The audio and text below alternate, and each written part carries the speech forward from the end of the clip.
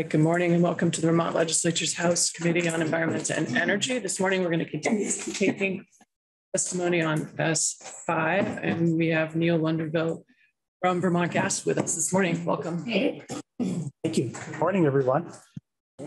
Great to be with you. My name is Neil Lunderville. I'm the President and CEO of Vermont Gas Systems, VGS. In addition, well, before I was in this role, just a little bit about me. I served as the general manager of the Burlington Electric Department in Burlington, Vermont for 4 years.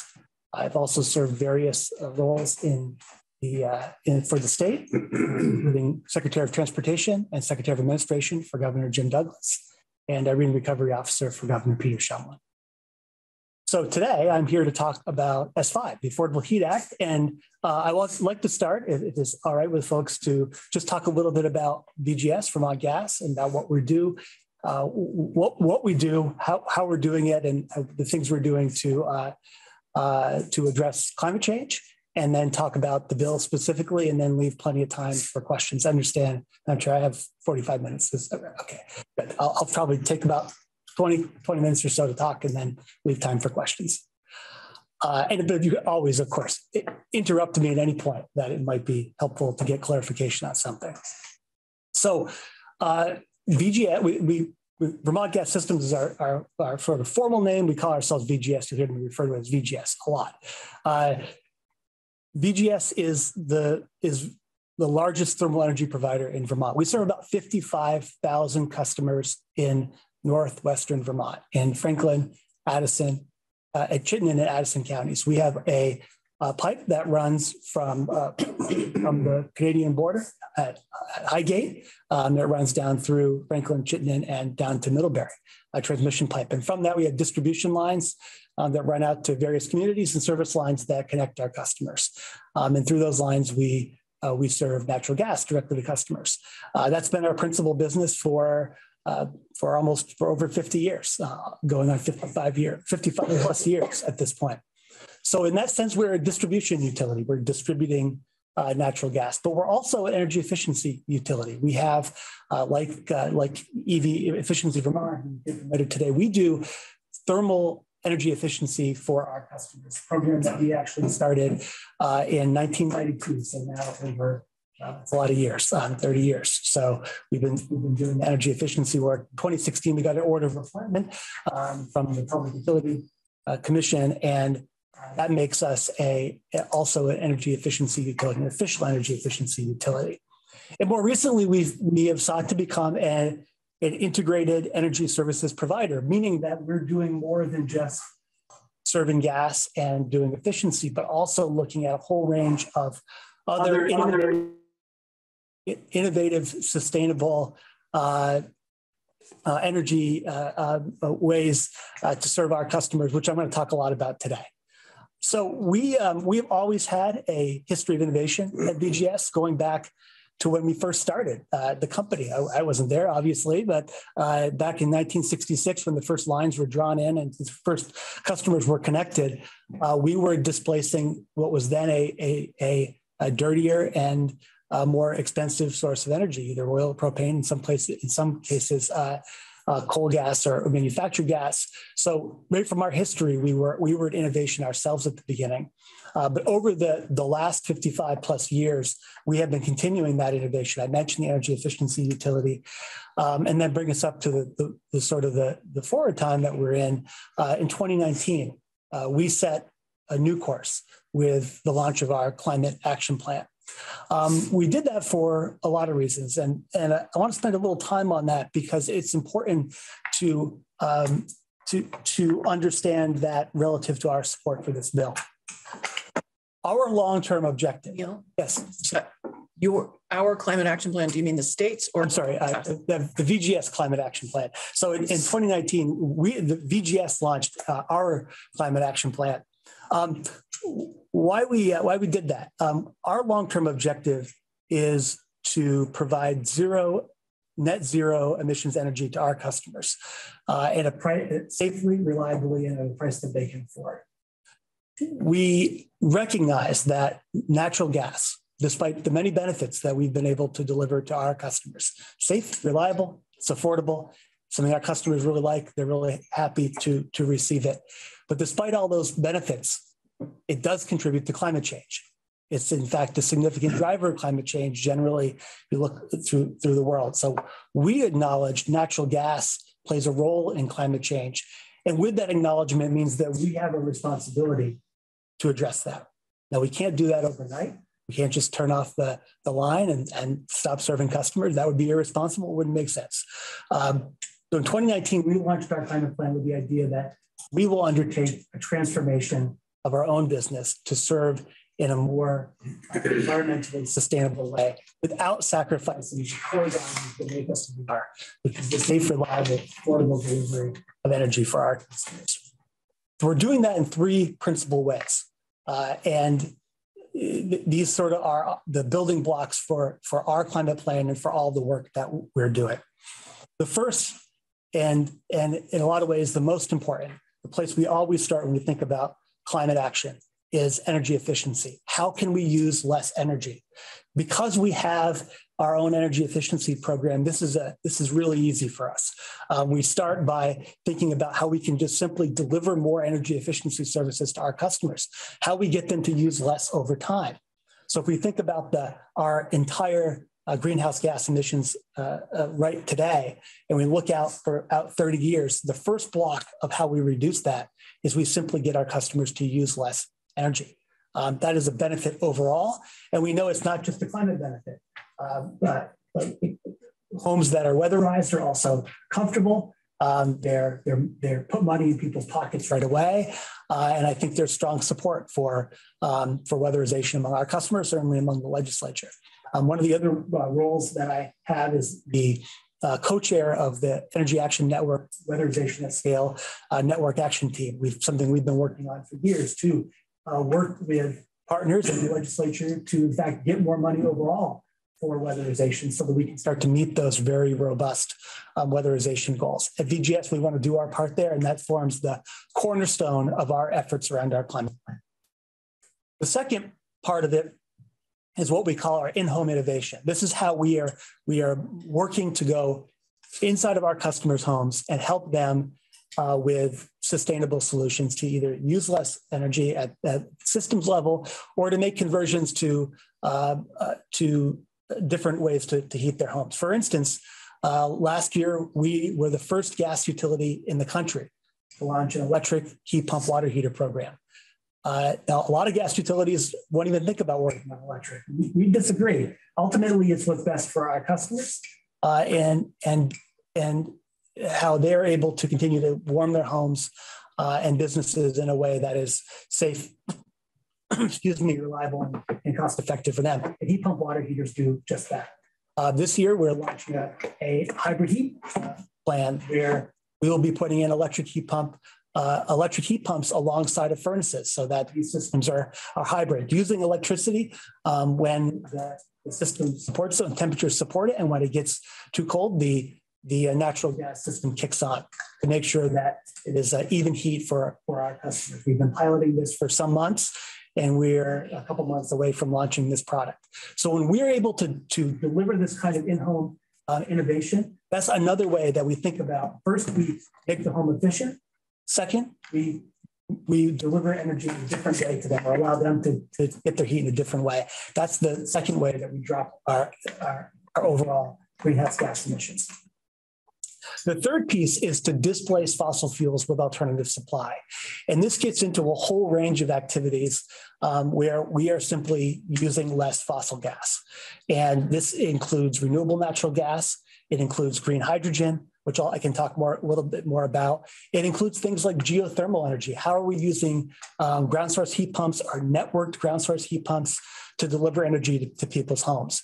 It also looks at things like district energy. We've been working for years with Burlington Electric in the city of Burlington to take the steam from the McNeil biomass plant in Burlington and pipe it up to the institutions on the Hill to displace fossil gas in their boilers. That's a project that we've been studying the feasibility with really closely with Burlington Electric in the city.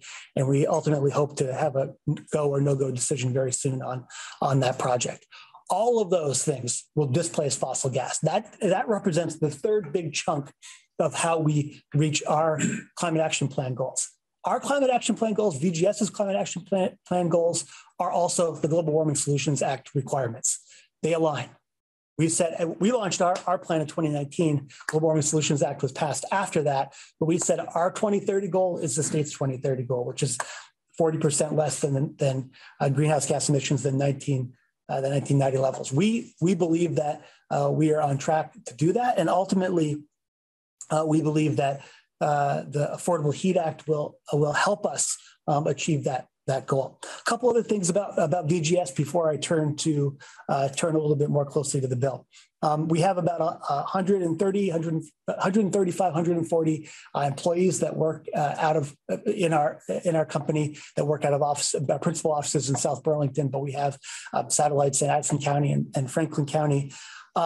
We also, as I mentioned before, our energy efficiency program is pretty robust. We have a pretty large energy efficiency team, works really closely with EVT and also Burlington Electric to help customers. We think I mentioned that it's a cornerstone for us, but it's also a cornerstone that our customers really love it. We know from asking our customers, they really appreciate when our technicians can go in and help them get their homes more comfortable. And we also provide income qualified assistance programs to help the most energy and energy burdened and low income customers. A big part of when we think about affordability is we think about affordability for low and moderate income customers, those least able to pay. So a lot of our efforts are really targeted to think about how we can help those low and moderate income customers first, so that they have options to have sustainable, affordable, long-term energy for the long term. So one of the things that, as we've undertaken this journey since 2019 to work on our VGS climate plan, we have been pushing a lot of innovative ideas. I mentioned already the heat pump water heater program. I mentioned a little bit about our weatherization rebates for low and moderate income. We've also been doing a lot of research around geothermal. We've actually participated in an electric boiler pilot. We have JP. We don't serve JP now. They actually have been a big propane customer, but they're installing an electric boiler to displace propane. It's a project that we got involved in. We got involved in it because we want to understand how electric boilers might be a viable solution, especially for large commercial and industrial customers. We've also been involved, as I mentioned, the green hydrogen. We're doing a pilot project with Global Foundries, the semiconductor facility in Essex, and with our research partner UVM to pilot how we can use renewable energy to create hydrogen that's ultimately blended directly into the gas supply, displacing fossil gas at the boiler at the Global Foundries plant. We think hydrogen has a lot of value for large commercial industrial customers, which are really hard to decarbonize. We know this from the science. They can't just install a heat pump and do some weatherization work and help to displace all the load. We need things that can deliver energy at scale, and green hydrogen has some real promise to be able to do that. Excuse me. Yes, of course. One more time. Yeah. How you're creating the green hydrogen? Sure. It's the project that's still in the early phases of putting the engineering together for it, but we will ultimately use renewable electricity to run an electrolyzer that water will run over the electrolyzer, just H2O. It'll split the H2O into oxygen and hydrogen, and the oxygen will be released out, and the hydrogen will be captured. That hydrogen will be blended directly into the gas stream and fed into the boiler at Global Foundries. That hydrogen combusts, and when it combusts, because it unlike CH4, which does release carbon, CH4 being methane, does release carbon. The hydrogen, the H2, the hydrogen doesn't release any carbon. It is sort of carbon-free energy. The early phases of that project will use power from the grid. The later phases of that project will use renewable power, some of which will be generated right at the plant. And the definition of renewable electricity is, for instance, solar, wind, hydroelectric. Yeah. So in doing all of this, this innovation work, one thing that we realized is that we can only go so far to be able to do that with the sort of the current statutory and regulatory construct. And that ultimately, in order to achieve the global warming solutions and requirements, we need some additional green book statute and regulatory framework to be able to do it. And this is something that we've been thinking about and working on for some time. And as I'll come back to, S5 does provide a lot of that framework for us to continue to grow in this direction in the future.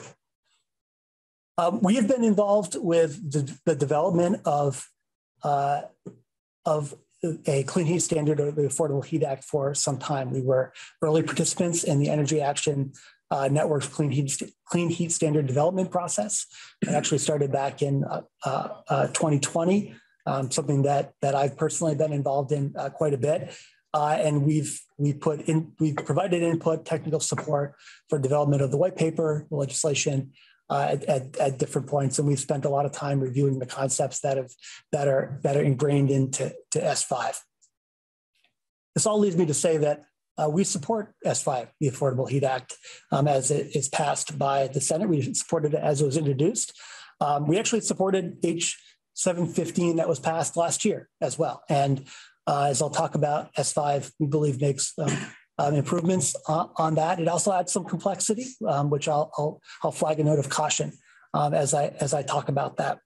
What we support S5, and because we believe that a balanced thermal sector performance standard will give us the clear guidance and framework that we need to achieve the state's requirements under the Global Warming Solutions Act. Importantly, we believe that a balanced market-based system where we have obligated parties that need to generate or acquire clean heat credits is one that will promote lowest cost, most cost-effective solutions toward meeting our climate challenges in the future. And this bill provides for that market-based approach by having a tradable system of clean heat credits and allowing obligated parties like ourselves to be able to generate and acquire those. We think this is a really important piece of the legislation. We want to make sure ultimately that we have the widest array of flexible options to address our greenhouse gas emissions reduction targets. We also want to make sure that those clean heat measures are compared apples to apples. So there's a part in this bill, which I'm sure you've heard about, the life cycle emissions analysis. This is where every clean heat measure is compared against the other through a process by which you're studying the fuel pathway, you're studying the other carbon impacts of any measure, and then ultimately getting a score for those clean heat measures. This sort of life cycle emissions analysis, we think, is a really transparent, fair, and equitable way to achieve this that creates the market to allow the system to really work. I'd also say that the S5 is an improvement over last year's bill because it strengthens how we support low and moderate income customers. There are new provisions that are in S5 that weren't in last year's bill that put more of the effort on making sure that low and moderate income customers are protected. Ultimately, we need to keep a really close eye on the people who can least afford to pay in this because and the energy markets, as we've seen, there's a lot of volatility in those. That's going to happen whether the S5 goes forward or not. That volatility persists. The only way that we can protect low and moderate income customers for the long term and help future-proof them against the ups and downs is to provide them in their homes flexibility and optionality to warm their homes. And this means a combination of systems. This means a weatherized home. It means a home that has a heat pump backed up by natural gas, propane, or oil. And it means that that they can, in all seasons, heat and cool their home in a way that's both safe, reliable, and affordable. I think another important part of S5, and one of the reasons we support it, is that it does not mandate any of these changes on customers. customers retain full choice of how they choose to heat their home in the future. We want customers to have that choice. We think that choice is important to make the system work. And we don't want to be in a position to tell customers how they should heat their home. We want to give them the options and the affordable options to be able to make good choices. And at VGS, we are that's the work that we're doing. I noted that S.5 adds some complexity over last year's bill, and I wanted to flag that a little bit for the committee. As compared to last year's bill, this bill is somewhat more, it has a sort of a narrower set of clean heat measures that we can do. They're both changes to carbon intensity score process. There's additional specificity on the types and quantities of credits. All these things increase the complexity that we will have as an obligated party to be able to deliver that. I think that S5 as it came to the Senate does hold the balance well, but I would encourage the committee not to add additional complexity to that, because if we add complexity and inflexibility, it serves to make the bill harder to implement, which ultimately will make it less affordable. So by having a really balanced approach there is ultimately what makes the bill really workable from our perspective. And when you pull all these parts together, you get a piece of legislation that we think creates this generational opportunity to make our energy, our thermal energy, more sustainable for the long term. One thing I want to address is the fact that this sort of transformation is not costless. There will be a cost to this. There will be a cost that will be ultimately borne by obligated parties and by our customers. But I also think that we are well positioned to manage these costs, because we are fully regulated, we're an established company, and we have been working for years now to pull things in place to be able to move quickly to help our customers take advantage of this. I also flag that along with costs come benefits. Every time we need to, when we think about how we make this transformation, we need to be making investments, both as companies and as Vermonters, to put in place the things that will allow us to have less volatile energy sources. Over the last year, and largely due to the war in Ukraine, but also other forces at play, we've seen the commodity cost of gas go from a year and a half ago. It went up 3 times, 300%. The commodity cost was about $3 per MCF or MMBTU, which is the unit we operate in, and it went at one point over $10 for one of those. And then it's come back down again. It's now down to around $2 in MMBTU. But that demonstrates the wild volatility that we have seen. Certainly the oil propane markets have seen similar volatility. One way we unhook from this volatility is we provide customers options and flexibility. That's a really important part of this. And thinking in the long term, that's the kind of flexibility and optionality that our customers need to be able to manage the changes in the market. The Affordable Heat Act and the Clean Heat Standard that it rides along with it does allow us to provide incentives for customers to make the switch toward these more robust systems in their homes. That's sort of the mechanism that allows us to make these transformations. And we think this is a pretty important piece of what we're going to do, and ultimately we can help our customers take advantage of. I think I'll just close by saying there's a lot of the work in this bill will be done by the Public Utility Commission and a technical advisory group. And I think that makes a lot of sense. There's a lot of technical pieces in this when it comes to outlining the types of credits, that the score for the credits that will be available, the life cycle analysis, a lot of the other pieces. We have great comfort in that. We have a long history of working with Public Utility Commission and technical advisory groups in other areas. We think this is a sort of a tried and true methodology that has served us well in Vermont overall, not just for VGS, but for other regulated entities such as the electric distribution utilities. This is a a good measure that makes sense in the bill. So with that, I'm really pleased to offer our thoughts on it, express our support for the bill, encourage you to continue the good work that was set forward by the Senate. I'm happy to answer questions today, and we're also happy to be a resource to the committee on this bill or any other bills that are relative to our areas here. So thank you. Thank you for your testimony. Representative Bongard. You described the things that you are doing already to really, I think you described that you're on your way, you're trying to get to 40% less by 2030 in any event. And then you said that, but the mechanisms that will be put in place by the bill will help you do that. And so on the one hand, I just want to understand it, because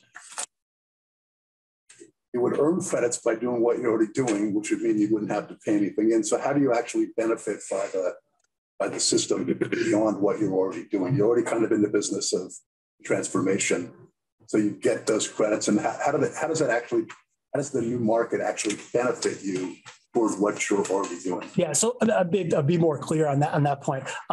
Some of the things that we're doing are running up against a wall, because we can only go so far as a regulated utility with the current statutory construct that we have, particularly in areas. There's a lot of different areas, but we run up against that wall in some places. So there are things like geothermal that we might like to do more of, that there's not sort of the statutory backup to allow us to do right now. A Clean Heat Standard, Affordable Heat Act, will unlock some of those areas for us, because they will allow us to press forward sort of more aggressively into those spaces and deliver more value to our customers over the long term. So we need the additional statutory framework to be able to have the regulation that would allow us to go forward in those areas. So if we didn't have something like this, we'd have to get creative and find other ways to do it. But ultimately, this sort of framework as a performance standard as set forward in S.5 does give us much more latitude to be able to do that kind of work, and at a quicker pace, and ultimately, I think, at a more affordable cost for our customers. Can you just elaborate a little bit more about some of the roadblocks that you're running into, the regulatory obstacles? Why are they there, and what exactly is going on with some of that? Yeah, and I'm happy to talk about a few of them. They're all there for good reason. You know, there's a long history of strong, solid regulation. A lot of it has to do with how we operate in our footprint. That is the area where we have pipe and have our customers connected. Ultimately, we'd like to be able to add additional customers.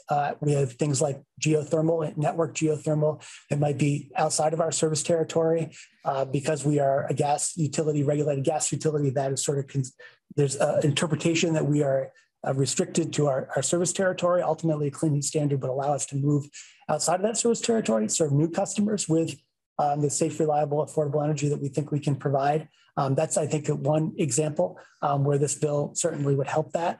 There are probably other examples, but that's the first one that springs to mind. Thanks. Representative Sakowicz, then Smith.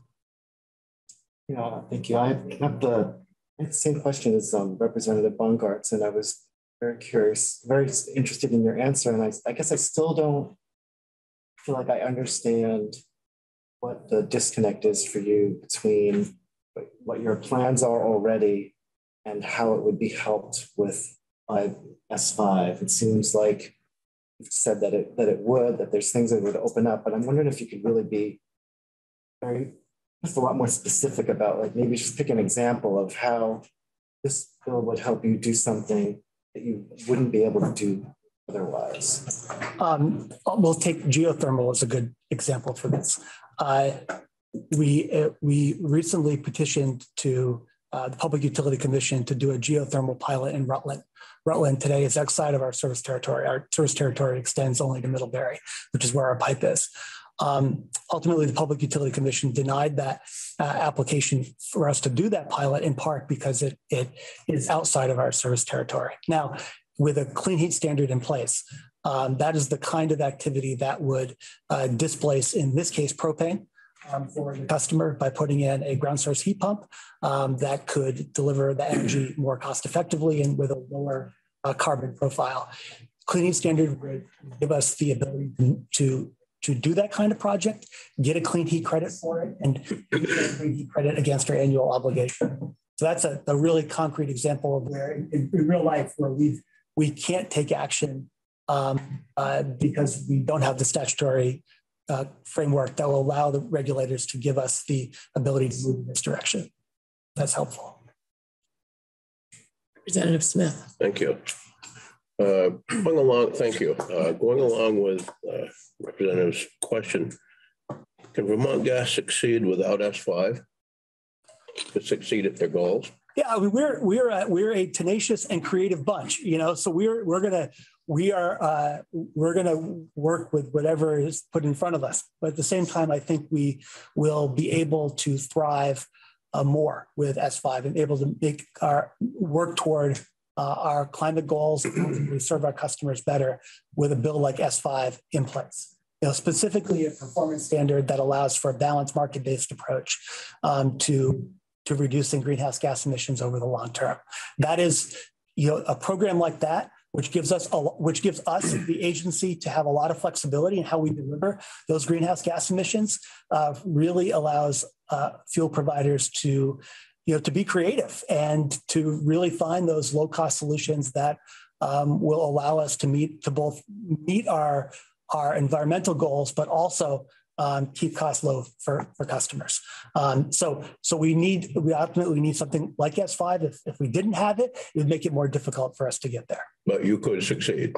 Well, I think I'm like I said, tenacious and driven. So we're going to find a way to succeed no matter what. But to be clear, I think a program like S.5 or to be set in place like through S.5 would allow us to do that more quickly and in a more robust way that would serve our customers better in the long run. Thank you. And another question.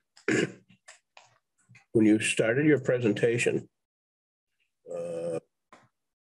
it led to my thought of, are you in competition with the Vermont fuel dealers? At the burner tip, we are. You know, we have to compete at the burner tip with the fuel. We are a fuel, so I should start by saying we are a Vermont fuel dealer. We are a member of the Vermont Fuel Dealers Association. Oil dealer. Right, oil and propane customers. So we compete with oil, propane, and electricity for service.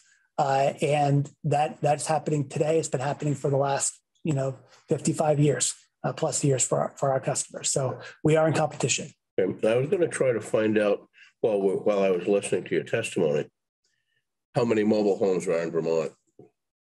And I will find out, and I don't need an answer now. Okay, not sure I know. No, I'm sure. But from what I understand, heat pumps are not going to work in a mobile home. And there's no such thing as a $3,500 heat pump in a mobile home because of the added expenses to set up a mobile home, or if they can be even set up. How are you going to help these low-income people?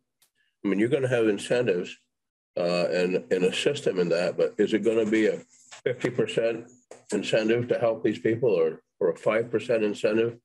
Because whatever you do decide for an incentive amount, it's still going to be a struggle for these people living that way that are making 40 grand a year.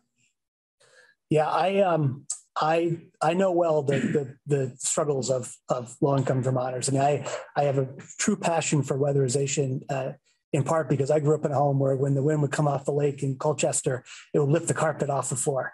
That's how weatherized it wasn't. I know that feeling. Yes, and I know it well too, and spent a lot of nights with my mom curled up next to the wood stove, trying to stay warm. So, a 5% incentive is not going to help customers like that. You need to bring those incentives almost if including 100% for low-income customers. We know this from years of doing weatherization work in this space. And ultimately, it's those customers that we need to target first, and we need to target most aggressively in order to future-proof them against any volatility that exists in the energy market.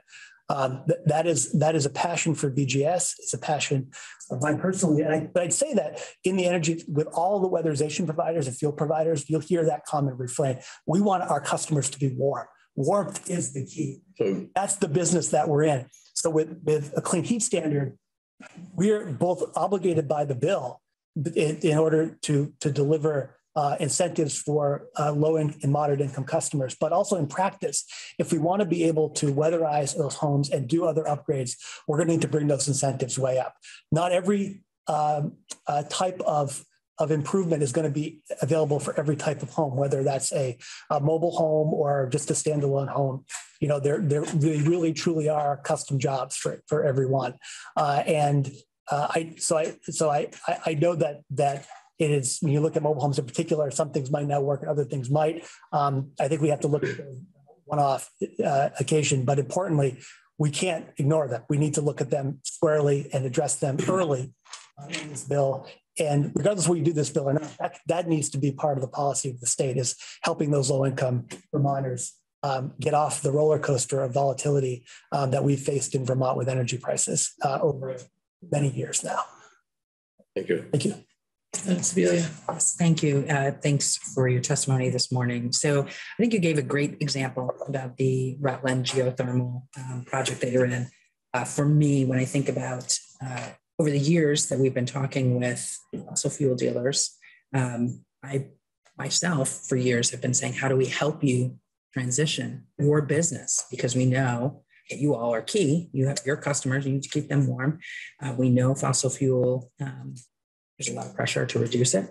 How do we help businesses? And so this is a great, I love that example of how you are diversifying your business model and also adding workforce into this transition, which is key. You're in a place where there may not be workforce. Mm-hmm. You have another example. So I've heard you talk about some of the pilots that you're doing. Do you have another example of diversification, how your business is transforming to meet the transition? I do, and let me talk a little bit about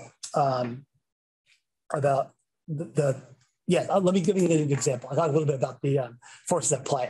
So one of the large forces at play in the energy sector globally, certainly nationally, and here in Vermont, is decarbonization. So any business that is in the thermal energy sector needs to be thinking about decarbonization as one of the major trends that's affecting us for the long term. It's not the only trend. There are other trends like digitalization, decentralization. This is digitalization being like tying our technology to sort of the bits and bytes to the molecules and electrons, and decentralization, how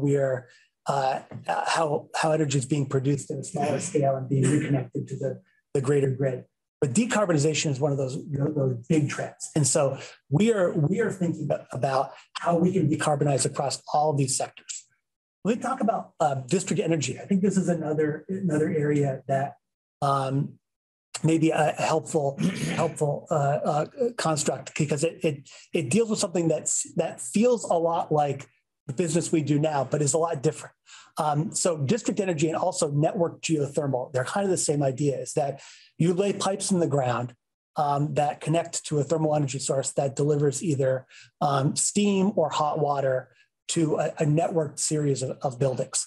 The big difference is that it's not gas. So unlike our business now, which we take pipe, we put gas through it. This we take a pipe, we put water or water in water form, or liquid form, or water in steam form through that pipe. This is a pretty big move for gas companies. I mean, gas companies have known one thing for a long time, which is putting gas into that pipe, pushing it to the customer's home, running it through the meter, and being done with it. But one realization that we had is that pipe is really agnostic to what flows through it. It's just a pipe. The pipe doesn't care what's in it. In fact, the pipe that we use for geothermal and district energy is the very same pipe that we're going to use to put natural gas in. High density polyethylene pipe that you put in the ground. One has a blue stripe and one has a yellow stripe. Yellow stripe for gas, blue stripe for water. They're very, very similar. So we think about, when you talk about workforce, we're thinking about how we can take our existing workforce and transition them from putting one type of pipe in the ground, actually putting the same type of pipe in the ground, but running a different medium through it to deliver energy. To us, that's a really powerful transformation. We are using the skills that we have honed over 50 years of delivering this kind of energy to customers and tweaking them just slightly to deliver the safe, reliable, and affordable energy for our customers. So I think we think there's great promise for both district energy, which we look at Burlington, which is steam energy, and geothermal, where we are looking at a variety of different different projects that are either networked or single source. This is an area where companies like ours can press ahead and deliver real results for customers. Thank you. My second question is around the creation of the market versus just a direct appropriation towards weatherization or fossil fuel reducing measures. Can you speak to the advantage of going with a market, yes, or lack thereof, as opposed to a direct appropriation? Yeah, I believe in markets. I think that markets will, over the long term, provide the most cost-effective and ultimately the most innovative solutions to challenges that we face. Certainly, there's a lot of applications of direct appropriations that make sense. But if you were looking for a long-term, systematic, generational change to how we heat our homes in Vermont, homes and businesses, and run our processes, then we need to be thinking about a market-based approach to that. There are a lot of, the committee's heard other examples of states that have delivered this kind of market-based solution and the benefits of doing that. Thinking of Oregon in particular, and California with on the transportation side. So I think that these models have been shown to work. And we believe it can work in Vermont just as well. We haven't heard from Oregon. So what is the effect? What is the effect? I thought it's Corianne Wind. Not yet. Not yet. Okay. So, I would let her speak to the specifics, but, they've implemented a performance standard there where there's a lot of similarities between the Oregon model and what you're proposing here in S.5 that allow this market-based approach to work. And what they found is that it's working quite well. They're getting the greenhouse gas emissions reductions they desire for a pretty affordable price. She can speak to the specifics. I'm not as versed in them. I know, the general outlines of the plan, but I think it's an important model for us to look at. Okay, there's a lot of questions. I'm going to indulge the chairs for just a second. You talked about the need for balance in the bill. Balance is necessary. I think I heard you say the current version that we have before us is still balanced. It is. But that it narrows the measures. Can you help us understand what the measures narrowed means? Yeah, I can. It's really my point was compared to last Tuesday, which we did support. And this year, there are a number of parts in the bill that make it just a little more challenging for the types of things that we would be allowed to do. For instance, there's a declining carbon intensity score in the bill that will require only certain fuels with carbon intensity to be eligible for clean heat. That's a narrowing of this. It's a narrowing that we support, but it is a narrowing of the types of measures that would be allowable here. There's more specificity around fuel pathways that have been included in the bill.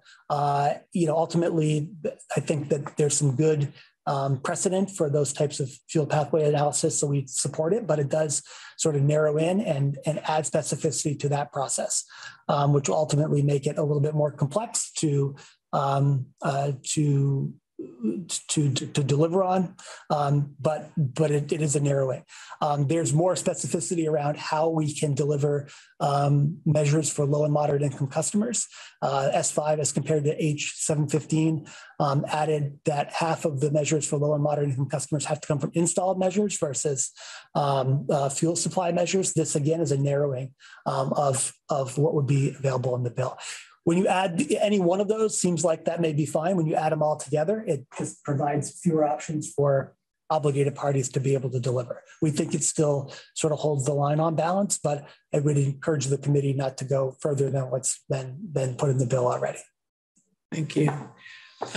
Workforce issues have come up a lot in our conversations.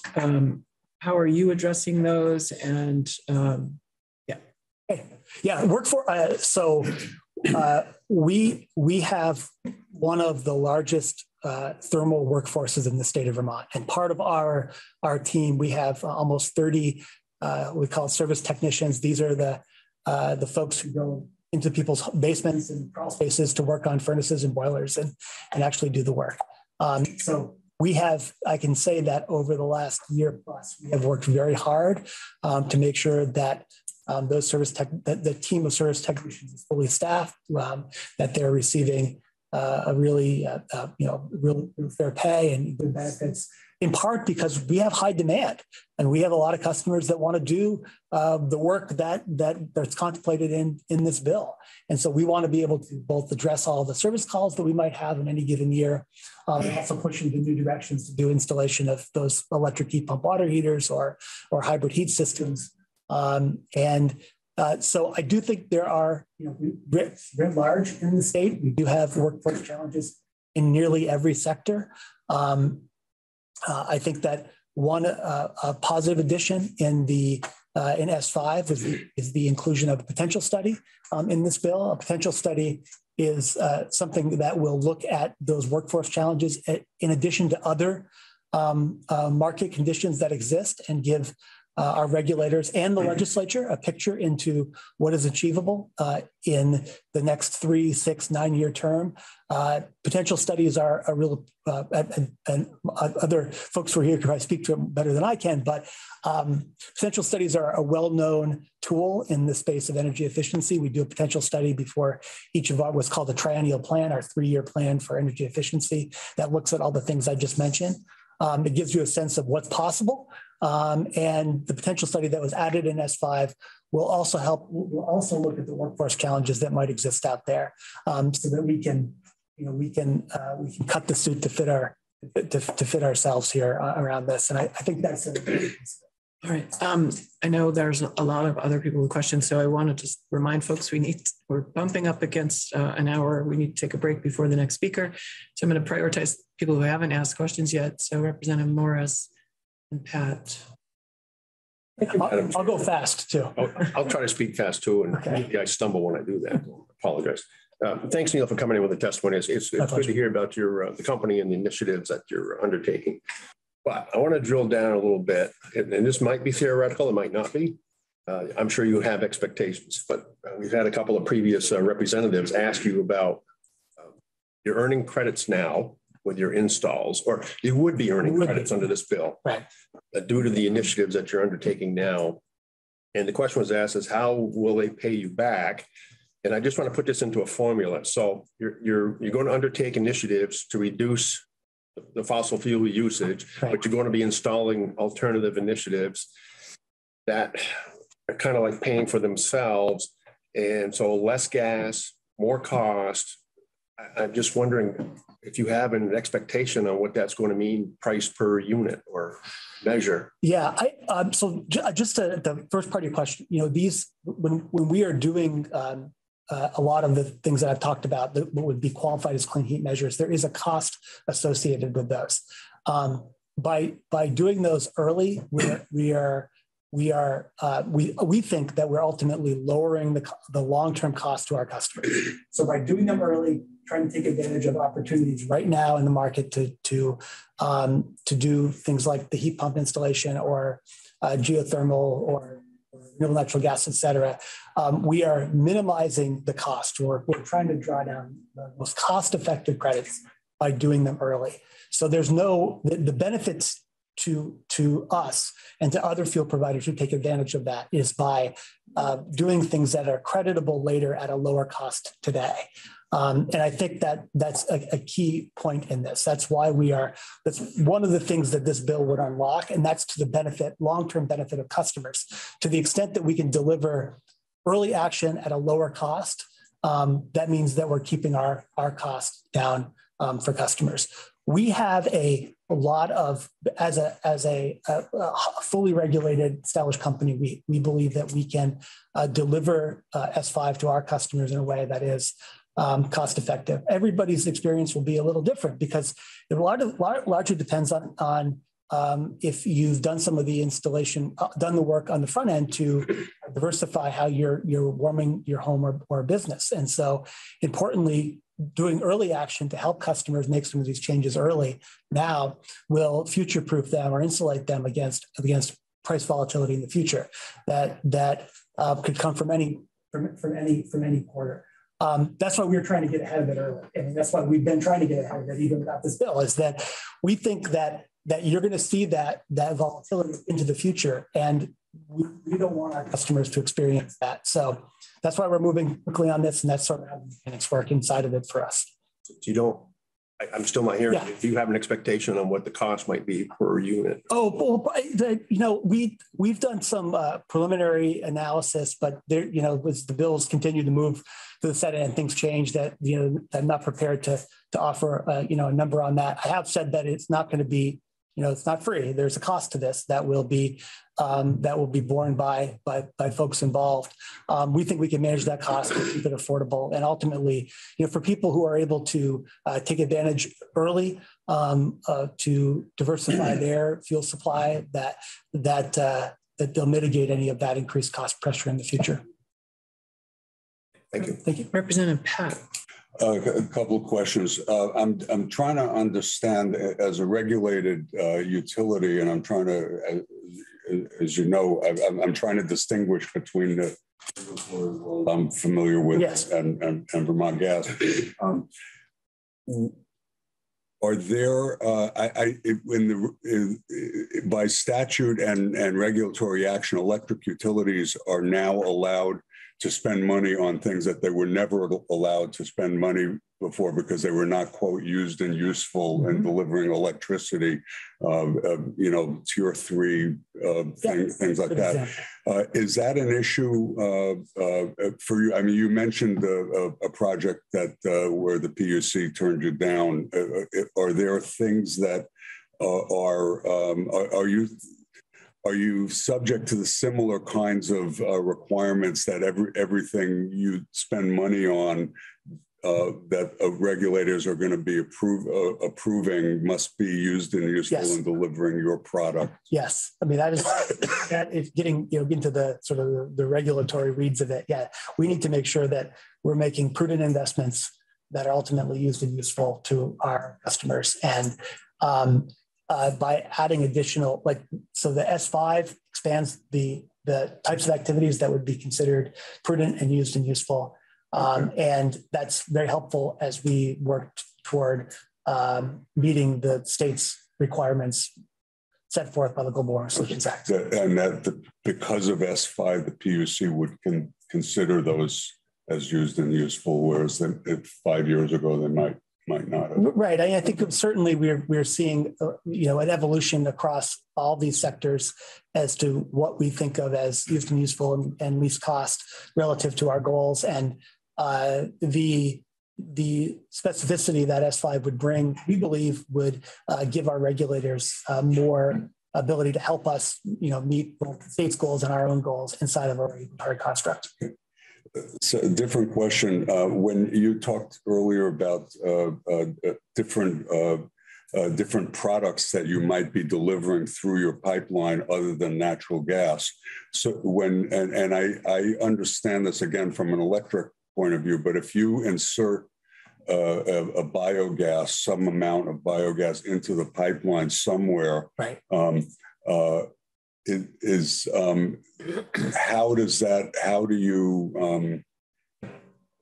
How do you credit that in terms of what the impact is in Vermont to Vermont customers? Yeah. So a couple points there.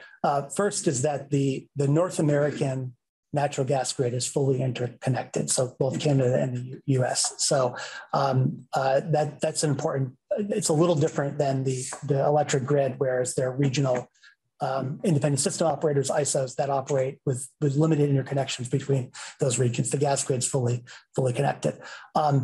When we think about in putting in alternative supply like renewable natural gas, biogas, or hydrogen, or in the future things like synthesis gas and other things, is ultimately all all combustible at the burner tip. That is an important piece of what we do. Anywhere that we are injecting alternative supply, it means that we are ultimately using less fossil gas. And that is to the benefit of the climate and to the benefit of our emissions reductions goals or requirements that we have by the state. Certainly, we've been prioritizing projects in Vermont around some of those, but we're also looking at some projects out of state where that gas is injected and displacing our fossil fuel use, fossil gas use. Okay. The reason I'm asking is because in some ways this is parallel to what an electric company may have a contract with a generating plant that's outside of Vermont. That's right. That's renewable. Yep. Those electrons are not delivered to the outlet in right. your home or my home, but they get credit for having. Okay. Yeah, exactly. And I will say, part of your question too, that we took a lot of inspiration from what electric utilities have done over the last 20 years and looking at a portfolio approach to diversifying our supply. And if you look at our portfolio, 6 years ago, it was 100% one thing, which is fossil gas. Now it's 97% fossil gas, but an important, small but important component of it is renewable natural gas. We think over time we can grow the amount of other sources inside of that so that as a portfolio, we're bringing the overall carbon emissions down. Ultimately, also important in there is we're going to, because of our energy efficiency efforts, because of our in-home innovation, we're going to need less gas. And we see the amount of gas overall going down so that we take what's left at the end of that and diversify it. We're taken together. That's how we achieve our goals and requirements here. Thank you. Right, Tori, then Logan, and then we need to take that. Thank you. Thank you. My question is about supporting lower and middle income customers to do all of the work. It's complicated to get your house in order. Is there, I think I saw there's a program, a pilot, the Clean Heat Homes. Clean Heat Homes, yes. Are you part of it? Yes. Can you tell us a little bit about the financing side? Yeah, I can tell you part of it. I'll tell you the parts I don't know. So we a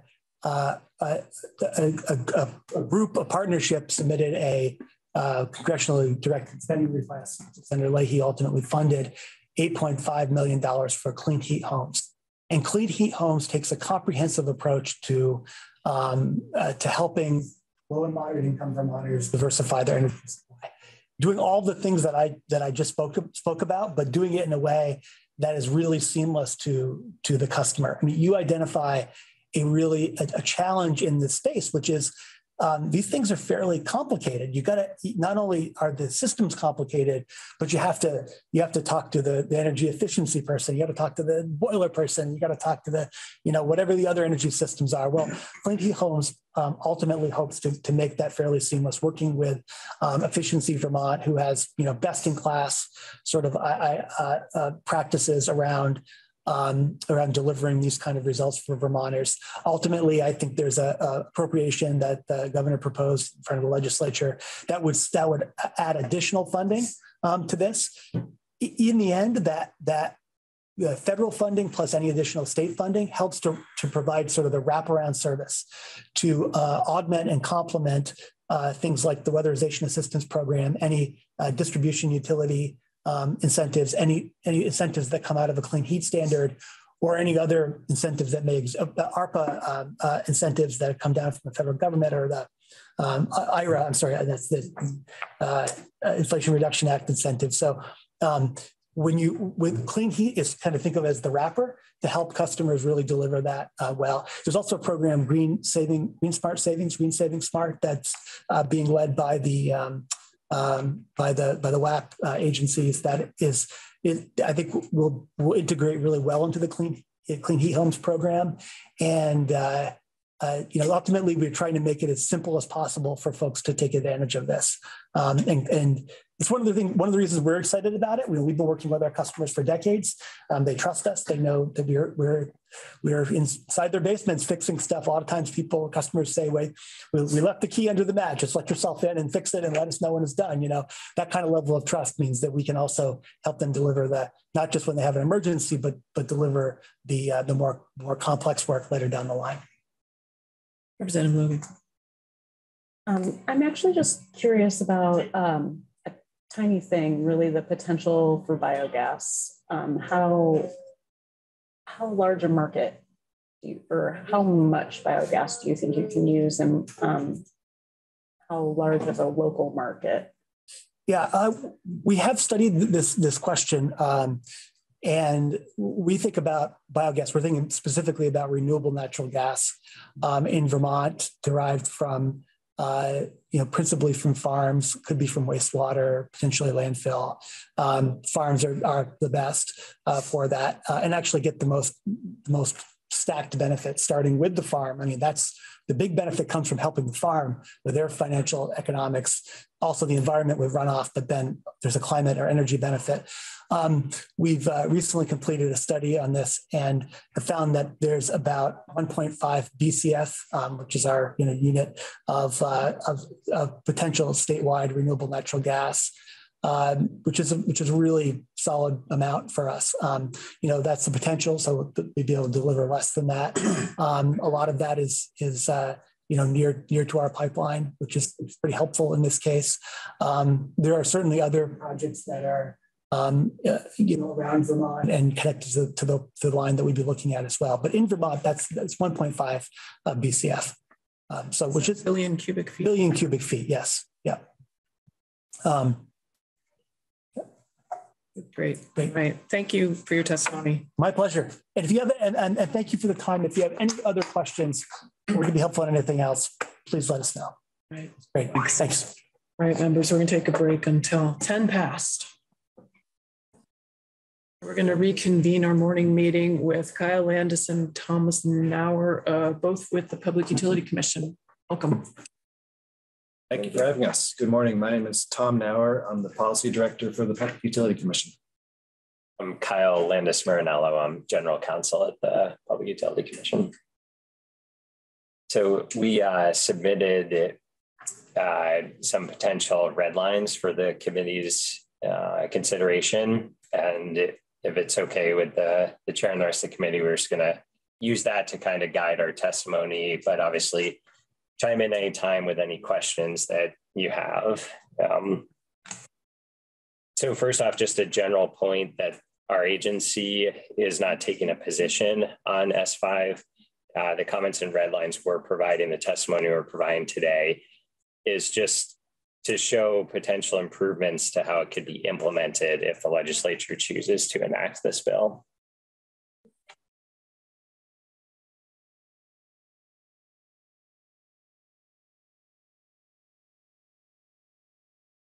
So the first place we have some suggested edits is in the section about how each obligated party chooses to meet its requirements and meet the amount of eligible clean heat measures that need to be retired. So this section, I apologize for some formatting issues in this document, but the change we recommend here would be to make it clear that the way that we're expecting people to meet their obligation is through delivery clean heat measures by a designated default delivery agent. And so that designated statewide delivery agent is going to be doing the vast majority of the measures is how we anticipate this will happen. And we want that to be the assumed way of compliance with the clean heat standard. We also have language in here that allows any obligated party to apply to the commission to petition us to meet their obligation through an alternative method, but they would need to do that ahead of time. And we would look at their proposal there could be a lot of flexibility built into that proposal in terms of they could say, our plan is to meet it through this amount of a payment to the default delivery agent and this amount of other measures. But if the payment to the default delivery agent ends up being more than the other measures, we might lessen that and we would add these additional measures instead. We'd have some sort of plan ahead of time for how each obligated party meets its obligations. So it's in some ways a small change, but we think it's a really important one because particularly from an enforcement standpoint, this would make it much easier to implement and enforce if we get to a situation where it appears as though some entities haven't actually met their obligation. Just to, so in this case, an obligated party would, let's say we heard from the fuel dealers yesterday, they would be an obligated party. You're imagining that they would be meeting the goal by going to one person who provides the services to make the transitions, or they individually would have to come to you and petition to become someone who helped in the transition. Yes, correct. The bill as passed the Senate has this idea that there will be a statewide, one or more statewide default delivery agents. And so we really like that idea. The change that we're proposing kind of tightens up the requirements for an obligated party to do work on its own. The bill as passed the Senate allowed an obligated party to elect out. We think it would be better to have the commission review a plan by that party in advance and approve it so that we know that the obligated entity has thought about it, has the resources, is aware of market conditions, et cetera. That's helpful both for the obligated parties and frankly, I think for the default delivery agents. It helps them know in advance what is the scope of work that they will be asked to do. Are they doing 10% of the statewide work or 100%? I think that'll just make implementation of this a lot cleaner. Representative Sibilia. Just along this same line. So the default delivery agent, I'm envisioning, will be utilized probably more by small dealers who are not necessarily providing other clean heat measures to their customers. It's a smaller entity, so they'd just be providing that funding. And what this is saying is you would like that to be the assumption is that everyone will be using the default delivery agent. And then if you are not using the default delivery agent, you'll tell us what your plans are for meeting your obligation, not just saying we're going to do it on our own, but give a little bit more information about how you're going to do it, how you're going to provide clean heat measures. Is that right? That's exactly right. Okay. Yes. And I would just add, though, it's not just give us more information, it's submit a plan that we have to approve ahead of time. And again, a lot of this comes from, I've been at the commission about 5 years now, but before that, I spent about 8 years at the Attorney General's office, mostly doing environmental enforcement cases. And whenever you bring an environmental enforcement case, the other side comes up with a litany of reasons of why they actually did meet whatever requirements they are being charged with not meeting.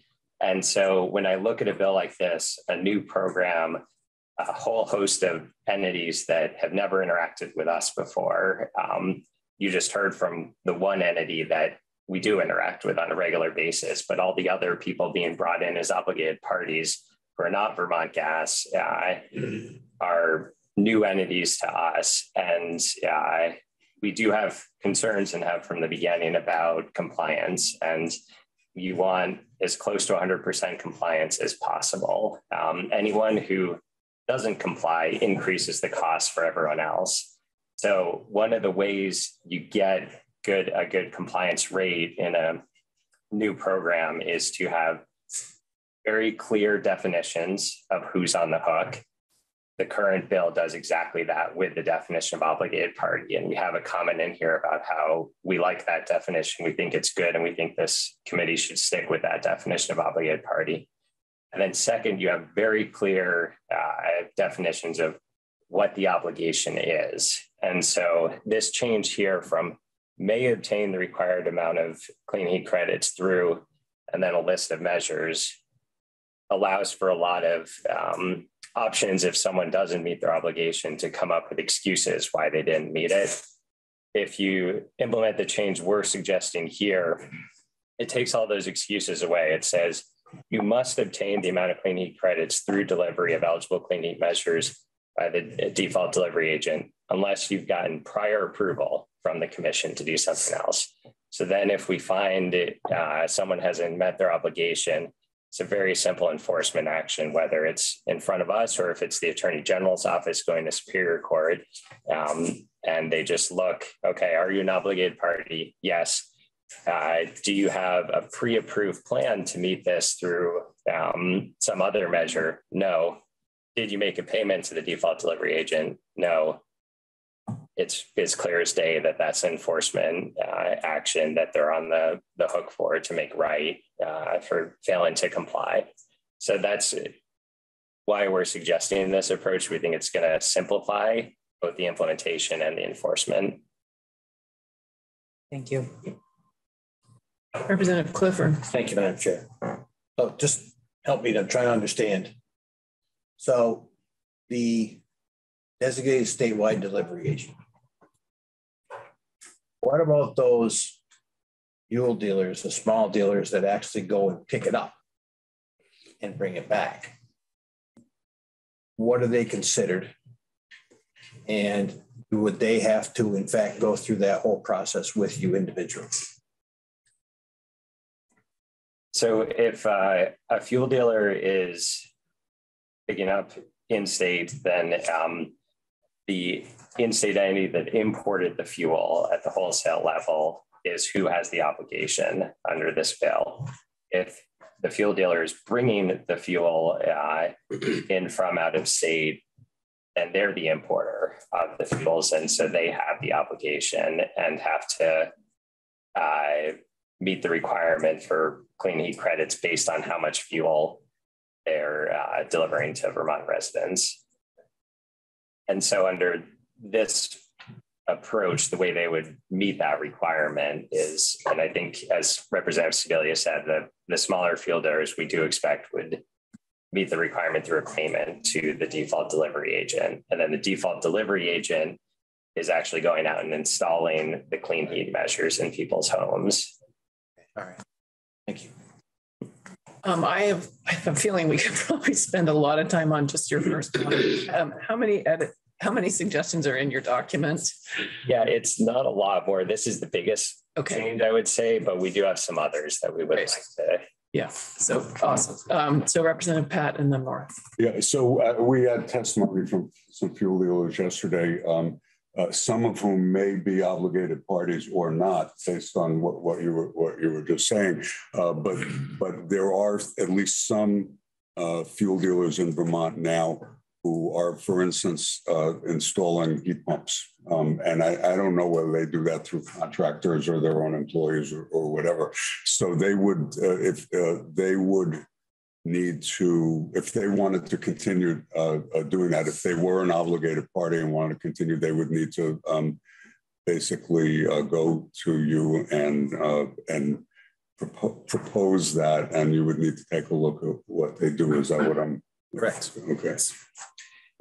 And I would just add, if they wanted the installation of the measures to be part of how they meet their obligation under this bill, they could also meet their obligation through a payment to the default delivery agent, and then they can simultaneously be a contractor with the default delivery agent to do that work and get paid from the default delivery agent for that. So they would have both those options. Okay. Representative Morris. Thank you, Madam Chair, and thanks, gentlemen, for coming in and testifying. Can you speak a little bit? It's about the payments from the smaller dealers, and within the bill there is a 4 times penalty if they don't report. Do you have a comment on that? It seems kind of excessive for a small mom and pop dealer that potentially could. The penalty we heard yesterday could be more than what they're delivering. So I just wonder if you had a sense on whether the 4 times penalty would is appropriate or reasonable. I don't have a comment on that. It's a policy decision for lawmakers. Yeah, and the only thing I'll say is that you do increase compliance in terms of getting people to register if there is a bigger penalty. And so there is a benefit from that standpoint that, again, one of our big concerns is companies not even registering at all. And I believe Mr. Koda has testified to that as well, that is a real concern whenever you're adding an additional cost to existing businesses. And so that would be part of the policy considerations taken into account. That's a fair answer. Thanks. Representative Stebbins. Thanks, Madam Chair. Have you seen program designs that, like, let's say for the first year, have a 1x penalty, 2x penalty, and then the penalty increases as the assumption is that businesses become more aware of what they're supposed to be doing? Have you seen that type of program design, or? Nothing's coming to mind. Okay. Yeah, I'm not aware of that. So I guess I will say there is a benefit to, we have an early registration deadline in here of, I think, January 31st, 2024. And we think that's an important part of the bill so that we know who are these entities that, again, we're not currently regulating them. So we need to know who they are. We're also trying to get their provisions in here to get more information from the tax department. Those are really important provisions so that we can match up, okay, based on the fuel tax that's being paid, here's how many gallons seem to be consumed in Vermont by Vermont residents.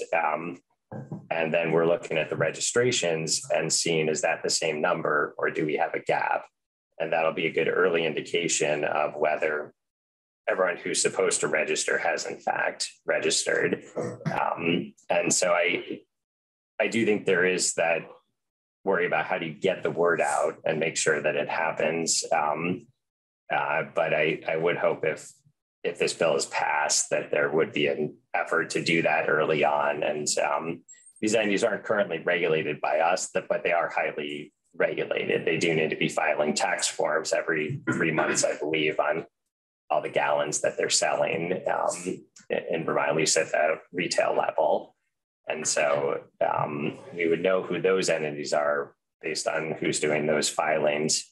The wholesale entities in Vermont are not currently paying those taxes because they're done at the retail level. And so we would need to make sure we're capturing who those entities are. But one of the things that's in this bill that's really important is it requires those tax forms to be changed so that the retail providers say who they bought how much fuel from. And then if they list a wholesaler in Rutland and we look at our list of registrations and don't have that entity registered with us, we know we need to get them on board.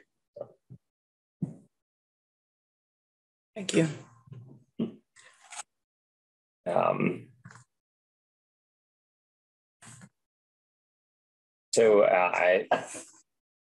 This is just a minor change, but the definition of a low-income customer seems to need some additional language because later on in the bill in 8124D6, there's a reference to customers who qualify for government-sponsored low-income energy subsidy. So it seems like the intent is to group them together in the group of low-income customers, but we think some additional language would be helpful there.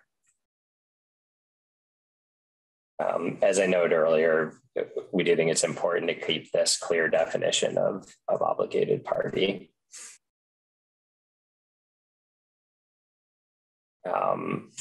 Just a note that we agree with the Office of Racial Equity about moving the reference to translation services to another section of the bill. In their comments, they have that spelled out. And then we noticed on the temporary suspension, it was originally drafted with the not to exceed 18 months put in there.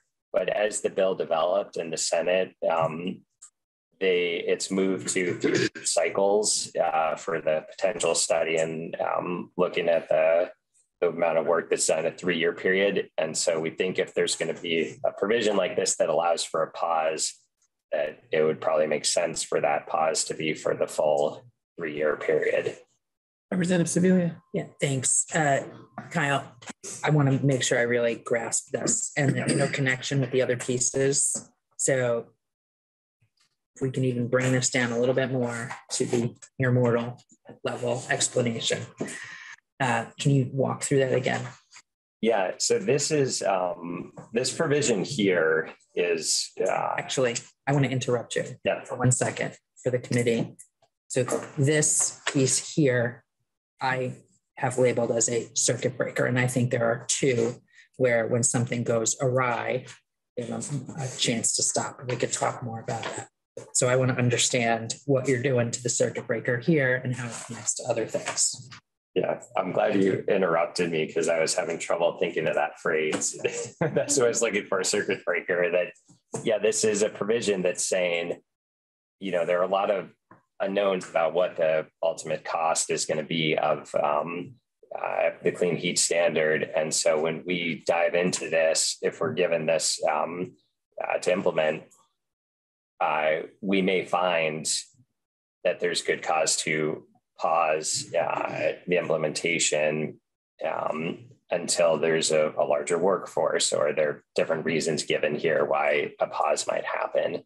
And so if that pause is triggered, then we do think it might make sense to have a 3-year pause because the entire 3-year cycle it would be hard to start halfway through that. I would like to use a slightly different word rather than pause. I would say maybe throttle down, because, you know, let's say, you know, we want to achieve the emissions reduction, the full amount of emissions reductions, but a potential study or market factors might indicate it's not technically feasible. The workforce isn't there. There might be a number of factors that indicate getting 100% of our goals over the next 3 years just isn't there. And so I'd say throttle down, you know, to some fraction, 90%, 80%, something like that. I think that's important because I heard pause and I was like, what are we stopping the whole thing? That seems pretty disruptive. Yeah, no, I appreciate that clarification. Tom's right about that. Representative Stebbins. Thanks, Madam Chair. Do we have I hear your point. I guess I feel like 3 years is a lot. Is that consistent with our other performance standard programs like the renewable energy standard, or it's not quite a performance standard, but the efficiency utility requirements? So off the top of my head, I can't think of anything in statute that sets a specified period when we would change. I believe the renewable energy standard law does say on petition of an electric utility, we could change its annual obligation. Off the top of my head, I don't have the res statute memorized, so I couldn't say if it's a temporary amount of time or if there's any temporal element to it. And I'm fairly certain that there's no statutory provision governing the energy efficiency obligation. I know that if market conditions change material within a 3-year performance period, an efficiency utility could file with the Public Utility Commission and just say, hey, during COVID, someone could have filed and say, we just can't get into people's homes right now or businesses. And so we need to change what we're doing. We thought we'd be doing X. We need to do a little bit less than X. That option is always on the table for the efficiency utilities. Representative Tory. Thank you. What would it look like for you to make that decision? What form would that take? It could be that when the Department of Public Service files the potential study and we workshop that with stakeholders, we might discover that there are very real world conditions that would dictate exercising the statutory provision, throttling down, as I using the phrase I used a few minutes ago. And I do think that would be in the form of an order that the commission would issue. Yes, so the commission operates through rulemaking and through orders, and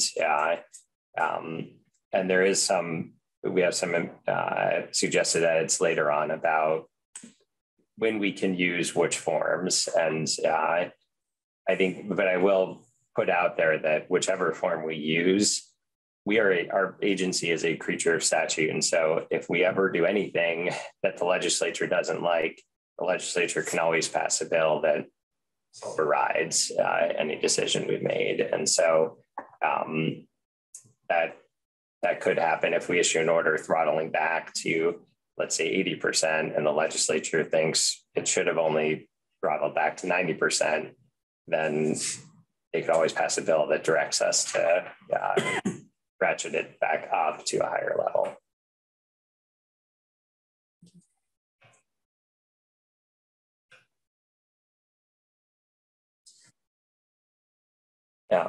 This is kind of just a technical change that on the information the Department of Taxes has to provide us. We realize there isn't a specific deadline in there, so we thought that would be helpful to add that in.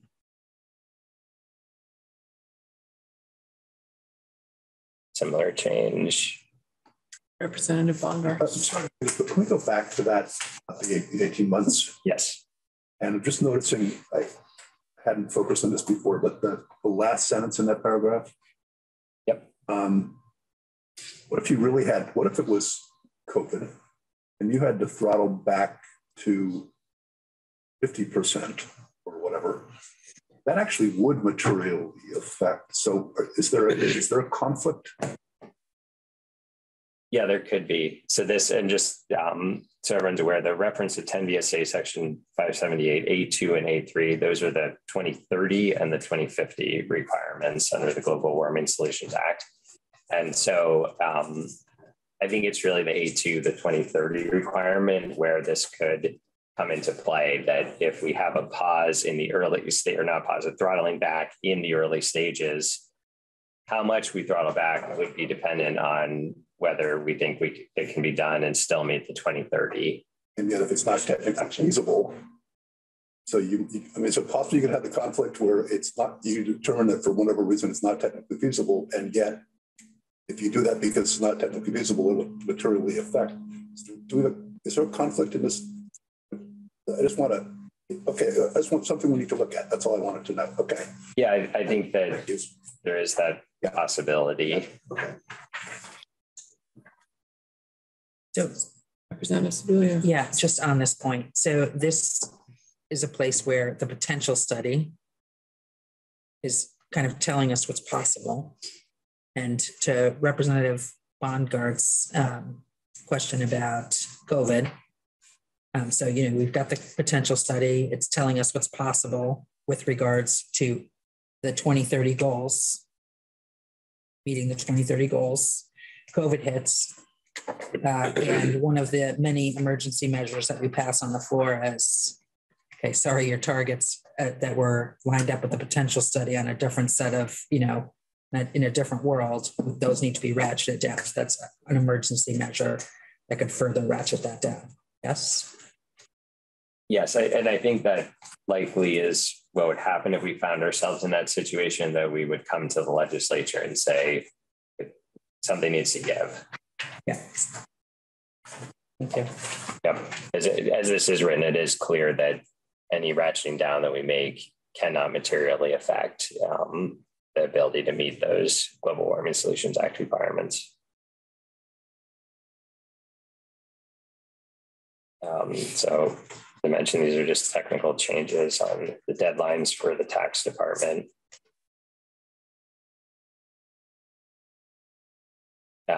This is the provision I referenced earlier, where we have in here that if a customer qualifies for government-sponsored low-income energy subsidy, then those— Say what page? Oh, page 12. Yes, yeah, I'm sorry.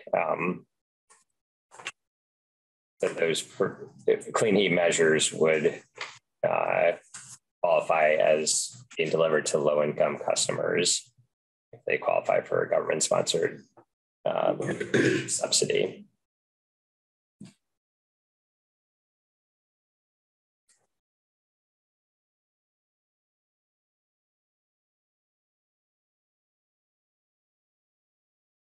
So now page 17.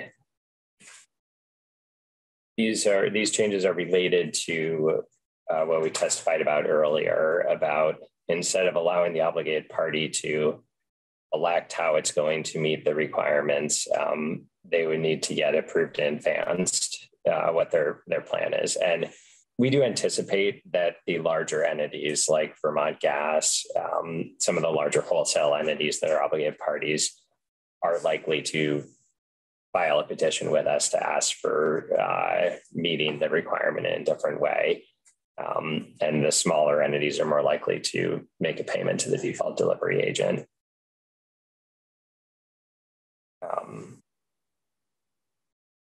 And some of this too, and you'll hear after us from a representative from Efficiency Vermont, which may be one of the designated default delivery agents. Whoever is in that role needs to know how many heat pumps, weatherizations, additional work they need to do to meet whatever's being asked of them. And so we have something in here about whenever we would approve a plan for an alternative way of meeting the clean heat standard, the designated default delivery agent or agents would be informed of that and told that you're not going to be getting a payment from this entity because they're doing renewable natural gas or some other method of compliance in whole or in part.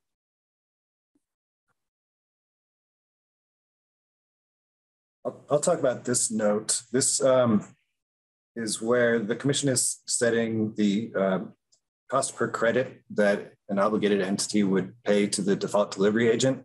And right now the bill has the commission providing not less than 120 days notice of that credit cost to obligated entities.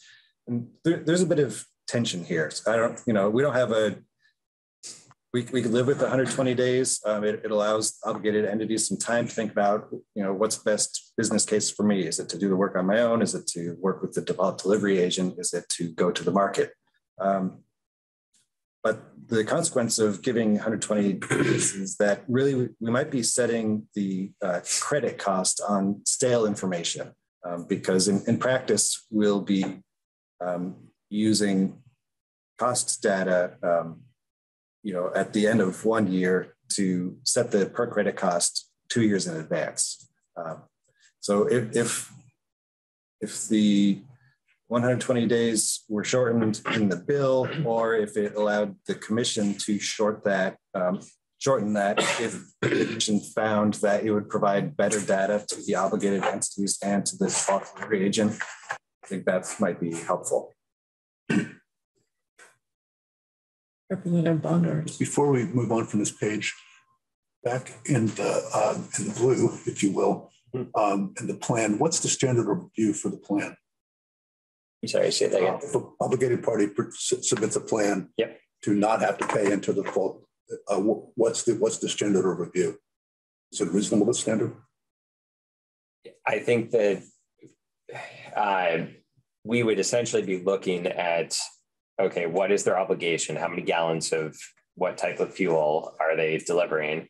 And we would be looking at their plan for how to meet the credits. The TAG would be the technical advisory group would be informing us on which measures cause what reductions. And so instead of thinking about in terms of a standard, I would think about almost as a mathematical exercise that we would be looking at, okay, this is what reduction they need to meet. And here are the measures they've proposed that has to line up and actually cause the reduction if they're substituting payments to the default delivery agent with some other method of compliance.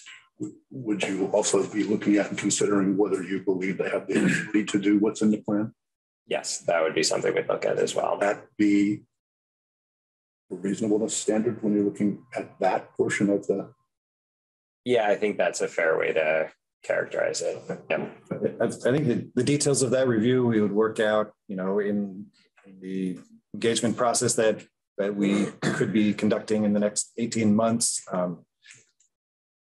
It is important to establish what are we reviewing when those plans are submitted, and so the parties know in advance what it is.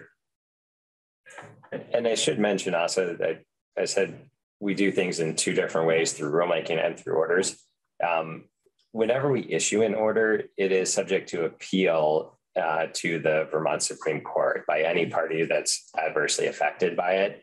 And so there is always that check on there that if someone submitted a plan and we rejected it and they disagreed with the rationale for our rejection, then there could be an appeal mechanism available to them there.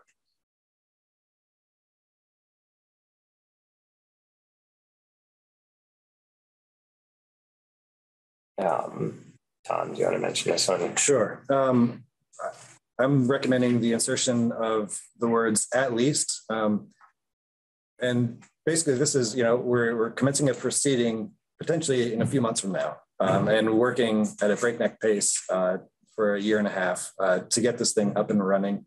And the bill currently has us opening a proceeding at least every 3 years, to establish the per credit cost. And we at the commission and everyone who's involved, we're likely to have some learning in the course of the first year or two. So it may be advisable to have us open a proceeding sooner than 3 years from the commencement date to update that credit cost. I think a lot of these changes are aimed at giving us more flexibility because, so in my role as general counsel, one of the things I do is advise the commissioners on what we're allowed to do and what we're not allowed to do. And as I said, we're a creature of statute. So if we can't do something, we can't do it. Even if every single stakeholder comes to us and says, hey, we need to update this. As the bill's written now, we look and say, it says every 3 years. But if you add the words at least every 3 years, then we have that flexibility to do that if it makes sense.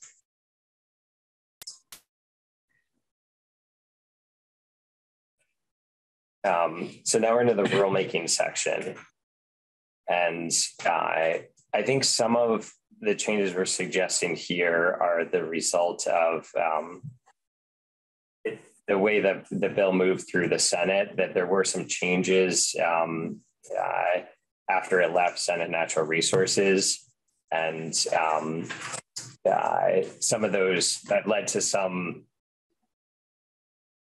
I don't know if I want to say inconsistency, but it's some tension between some of the different sections. And this is one where we do think there was kind of a broad-based check back provision that was added in the Senate. And we have some comments on that later on. But the way it's worded, it might actually preclude us from issuing orders at all during the interim period. And so, and it could also prevent us from changing the rules down the road again, even when all of the stakeholders come to us and say, we need a tweak to the rules. So this is just making clear that we can issue orders or take other actions, even if there's a requirement for legislative approval before the actual standard goes into effect. So again, this is a policy decision. If the policy decision is we can't do that, the legislature obviously can do that, but then it's going to raise a lot of questions. Like if January 31st of 2024, no one registers with us, we can't do anything about it. And so I think having some flexibility to be able to, for instance, start an enforcement action or go to the Attorney General's office, ask them to bring enforcement action against entities that clearly are delivering fuel but haven't registered. All that would be put on pause if the current version is passed, that, or at least that would be one interpretation of it.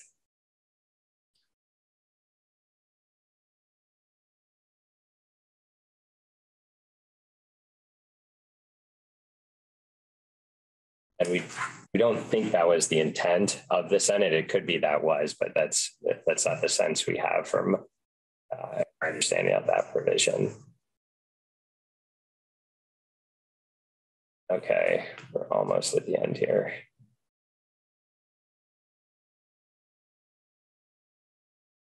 This is a related change that in the rulemaking authority, this provision was added on the Senate side after it had left the Natural Resources Committee. And again, it currently says shall not file proposed rules with the Secretary of State or issue any orders implementing the clean heat standard without specific authorization enacted by the General Assembly. So at a minimum, we recommend scratching the phrase or issue any orders. And then we also just have a general comment on that approach. And so we've raised 3 overall concerns with it. So the first one is if we don't have the authority to go forward with the clean heat standard, then that could be a barrier to getting full and active participation by all of the stakeholders in the rulemaking process. And we also just have a concern about we're hiring 3 new people to help us with this program, and there's funding in there for that, and we greatly appreciate that, and we hope that nothing changes about that part of the bill because we're a small agency. We're 25 people, including the 3 commissioners. So we need 3 new people to help with this new program. But our ability to attract the best talent to fill those positions could be impacted when there are questions about whether the program will ever actually go into effect and questions about the long-term funding. Right now, there's funding for 1 year for those positions, but and a proposal we come back to the legislature to look at long-term funding. But the long-term funding isn't there now. We asked the Senate for the long-term funding to be in this bill. It didn't happen. So a second concern is just about setting a precedent of going forward with a full rulemaking process and then needing to come back to the legislature for that approval. It's a big deviation from the well-established Legislative Committee on Administrative Rules process. So just a concern, does that become the norm for rulemaking at our agency or others? And then the third thing is just we have a concern about the uncertainty over what our authority is in the meanwhile. So I gave one example of if entities fail to register. It's not clear if we can do anything about that. So as I mentioned before, I have a background in enforcement. If you really don't want people to do what you're asking them to do, don't give the regulatory authority any ability to do anything about it when they fail to comply. And so, again, at minimum, if this type of check back provision stays in place, we would want it changed so that it's clear we can issue orders in the meanwhile, even if the standard itself can't go into effect. Yeah. So does that alleviate this concern, or it's still there? Your concern if we make the changes proposed earlier around the issuing of orders? It goes a long ways toward alleviating some of these concerns that we've raised. It still leaves a lot of uncertainty out there that I think is going to impact how much full participation, active participation we get from all the stakeholders when we're doing the rulemaking process. That was really along the lines of my question. Representative Sebelius. Yeah. I mean, Stebbin. Uh-oh. I have to take a deep breath. Yeah. Seen. Do you have some suggestion, if typically what it is rulemaking and then it goes to LCAR, and what this is proposing is essentially a legislative approval. Do you have some other suggestion that might meet in the middle there? I think that's what the original version of S5 as it was introduced this session was attempting to do, where we'd have to file the rules January 15th of 2025 with the legislature, but there's a pause, and this is a true pause, not a throttling back. We couldn't file it with the Secretary of State till July 1. And so that gives the legislature a full session to look at, okay, here's what the commission is proposing. Are we going to step in and stop that? Again, I will mention the legislature always has that authority. And so that's why I think you have the LCAR process where, the way that works is at the end of the day, an agency can go forward with a rule, even if there's an objection by LCAR. I'm only aware of one time when that's ever happened. And I think it was an kind of an emergency circumstance and unique circumstances. Generally, if LCAR is objecting to a bill, it's enormous pressure on the agency to change it and address LCAR's objections, because if the agency goes forward with a bill that LCAR is objected to, then anyone can challenge that in court, and the presumption of validity that a rule normally has is out the window. And with a program like this, there's significant moneyed interest that would likely challenge something like that. And they would have there'd be no presumption of validity. That rule, yes, we could go forward with it, but at the end of the day, it's probably not likely to survive a court challenge if that happens. So we do think there's that type of check back already through the LCAR process. There's the ability of the legislature to step in at any point and stop us from doing anything that we're doing if we're going in a direction the legislature didn't want us to go in. But ultimately, at the end of the day, this is a balancing act where this is a first in the nation program. There's going to be a lot to figure out. We're going to need to hear from all the stakeholders about how to make this work. And we're going to need a lot of flexibility in how to implement it. And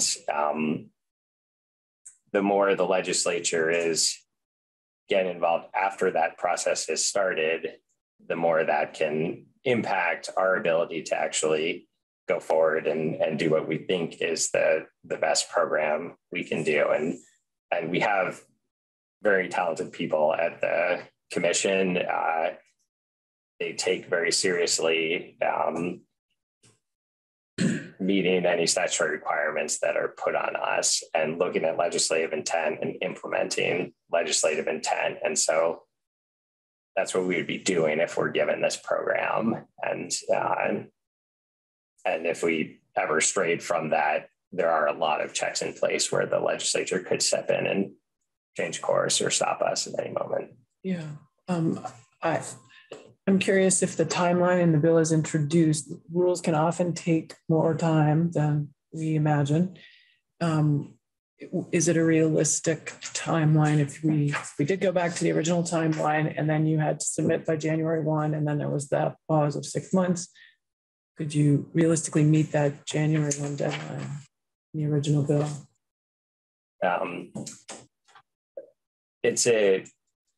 I think it was, January 15th was the deadline, and we would be using those additional 14 days. It would be right up to the wire for sure. I mean, it is a very tight schedule as it is, but we would meet that deadline or make every effort. And if we thought we couldn't meet it, then we'd come to the legislature and say we needed a change. Representative Sibilia. Yeah, so there's been some concern that I have heard about the legislature being presented as part of this process that we've configured together a final rule to vote on that if we don't like, there's nothing we can do about. So then the legislature can't make changes. And I've been working with Ledge Council to better understand that. I don't believe that that's the case. I believe there are actually a lot of options for the legislature when the final rule comes, if we don't like it. Can you tell us what options are available in this check back scenario with the legislature when the rule comes, if the legislature does not like what they say? Sure. So if the bill as it came out of the Senate is what's there, then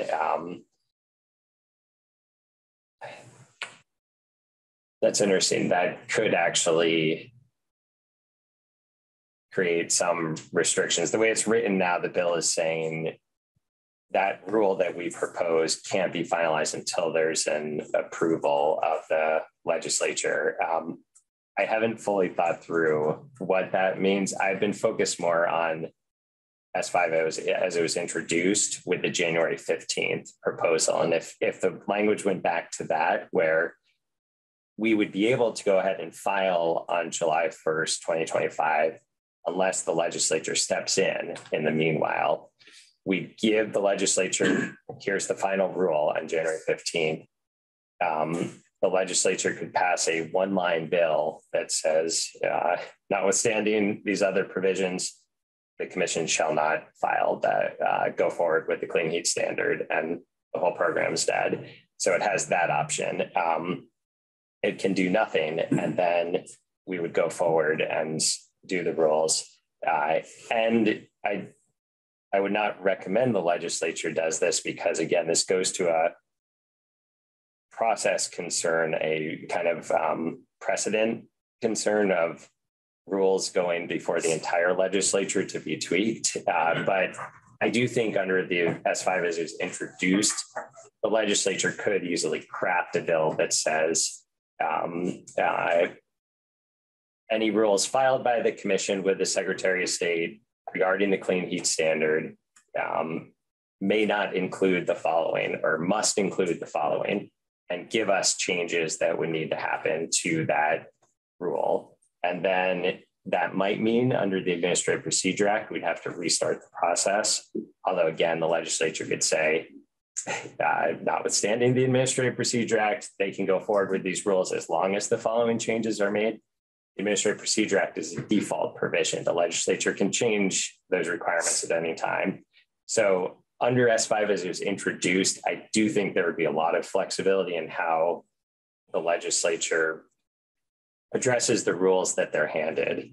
But again, we wouldn't recommend going that route. And what you would hear from the commission 2 years from now, whether it's Tom and me or other people in these seats, is that this was a long process with a lot of stakeholders.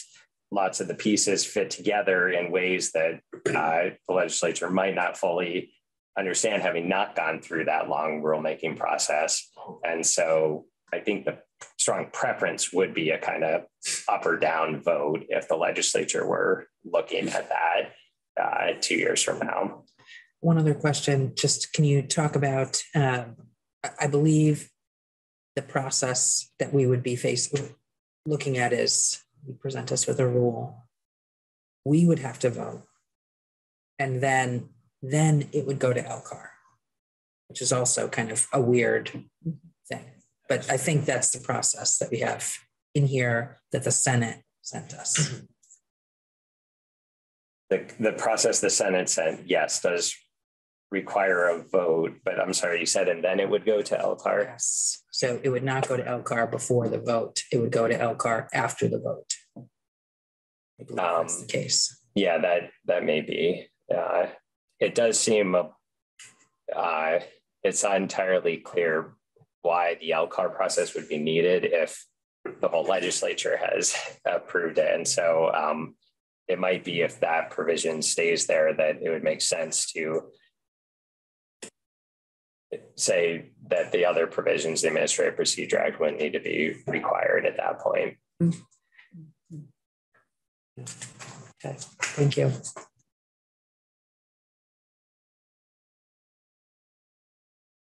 Maybe all that we had.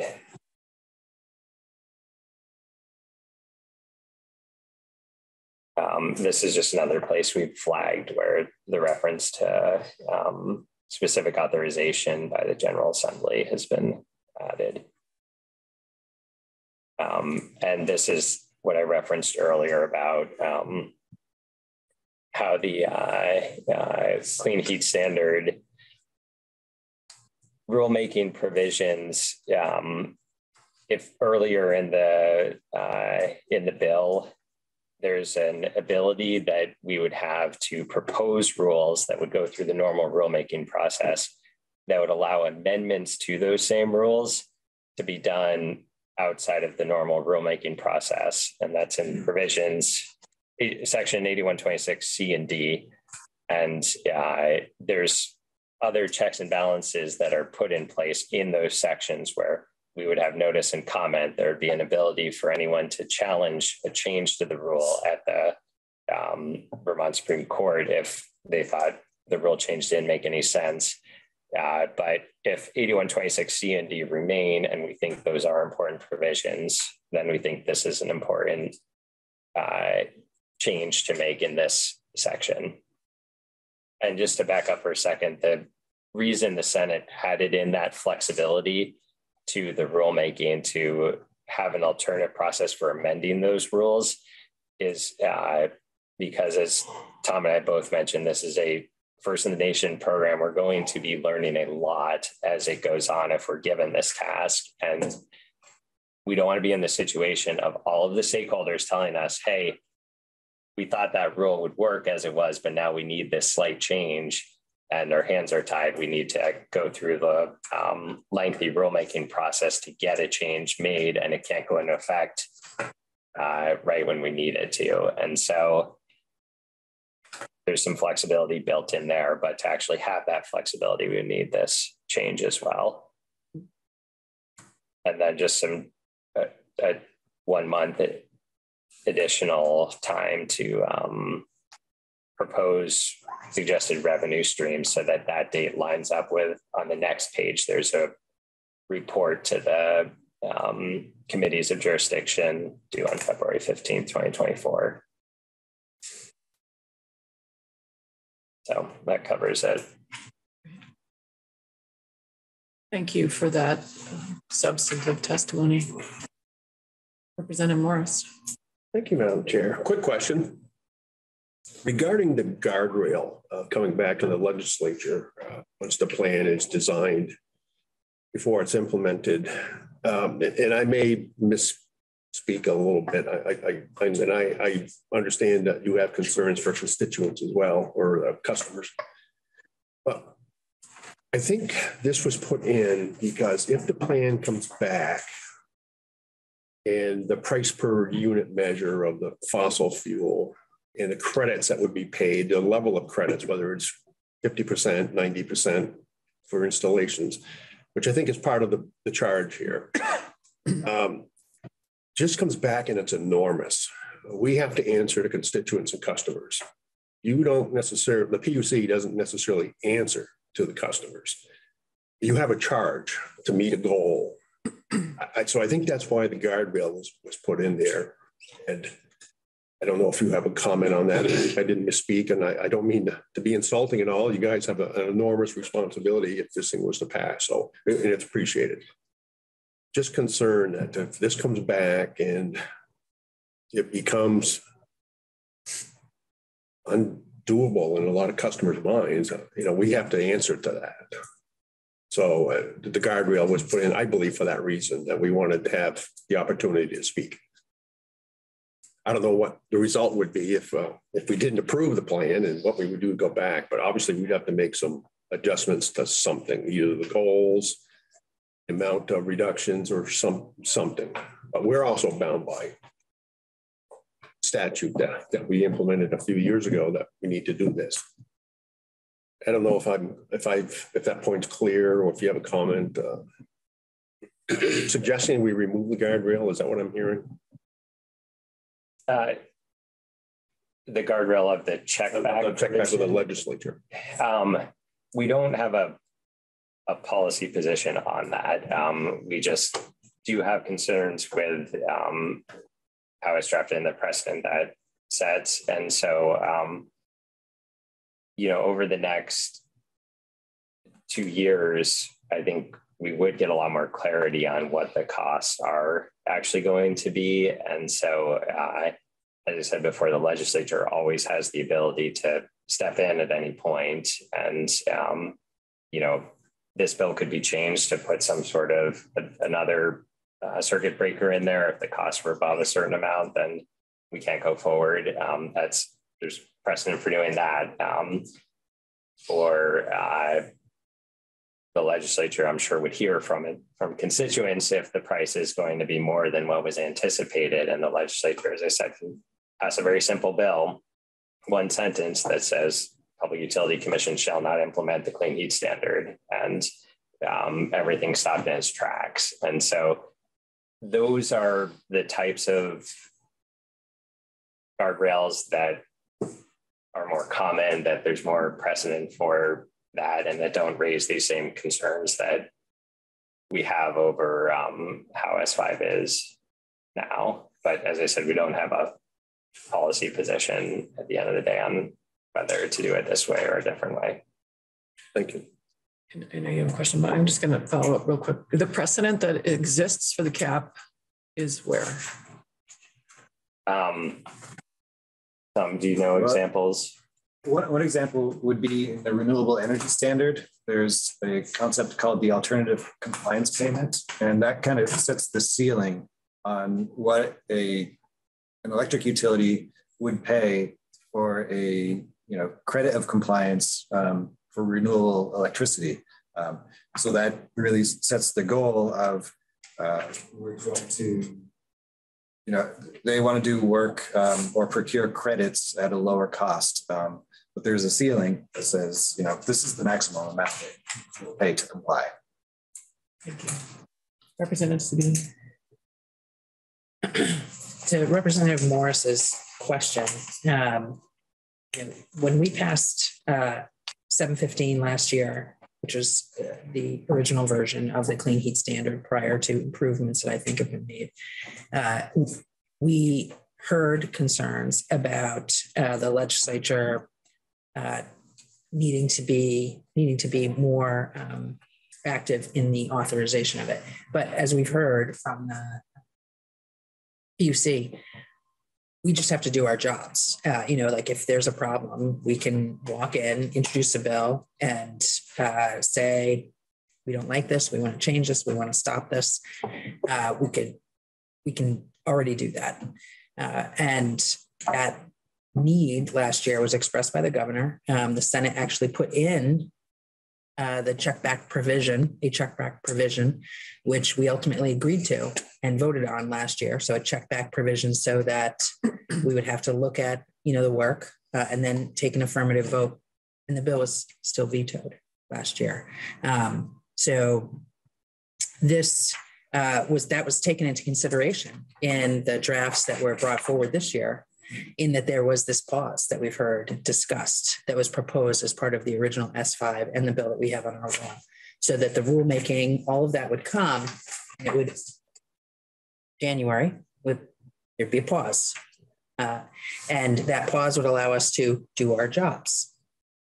So we could be concerned and pass legislation to address those concerns, or we could not be concerned and not, again, the Senate has added in this check back to make sure that we do our jobs. And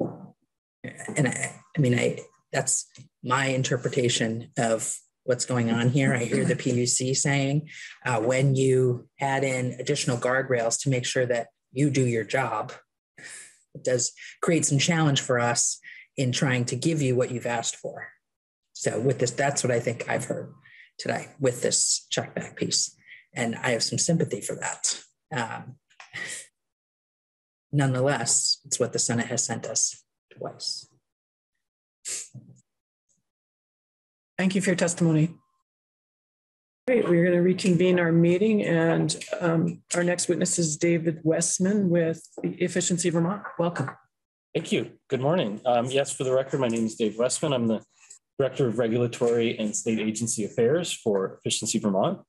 In my role at Efficiency Vermont, I often engage a lot with the Public Utility Commission and the stakeholders who work in that department. We have a lot of technical and regulatory proceedings and matters that would need to be worked through if the legislature were to pass the Clean Heat Standard, the Affordable Heat Act. And so my role here today is to identify, as an existing entity with an order of appointment with the Public Utility Commission, what a process would look like and offer some friendly suggestions for how the current bill as it stands might be improved and in specific sections.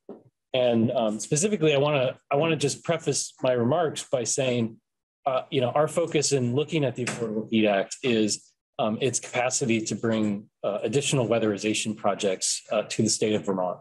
And that tremendous value proposition that weatherization has, not just for greenhouse gas reductions, but energy reductions, savings, and as Neil pointed out this morning, just overall benefits to households is really important. So we are very much thinking about the Affordable Heat Act as in the context of how can it bring additional weatherization to our state. And on that point, I'll have about 4 recommendations that I'll walk you through.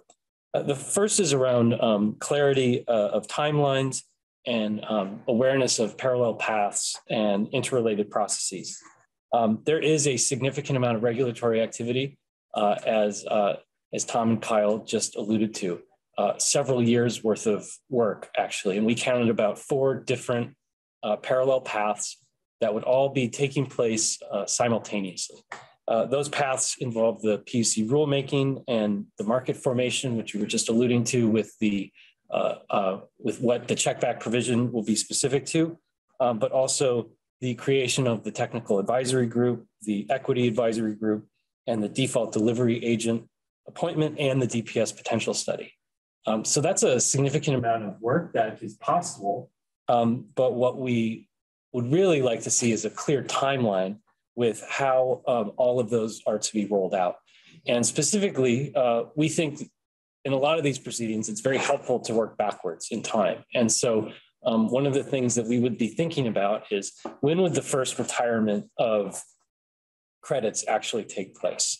And if you put that into the perspective of the current efficiency utility, we claim energy efficiency savings from the prior calendar year in April of the next calendar. So if you are anticipating that projects are completed and fuel is accounted for in the year 2026, then it would be helpful for the legislation to be clear that the first compliance date would be April 2027, as far as when those first credits are retired.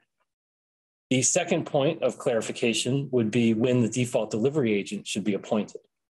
We, as the entity administering Efficiency Vermont, take about 18 months to work through the process of both developing a plan, sharing it with stakeholders, and then ultimately taking it in front of the commission under largely contested case proceedings to then have that plan be approved. So that is a significant amount of time. I know that Ledge Council has provided you a calendar that identified the default delivery agent should be appointed sometime in February of 2024. That seems like a workable date from my perspective when we started working that calendar backwards. But I just wanted to point out it's not in the bill. And so if that is the intent of the committee to have the default delivery agent approved before, say, the checkback provision, dates like that would be very helpful and illuminating as far as how these regulatory processes would all play out. Okay.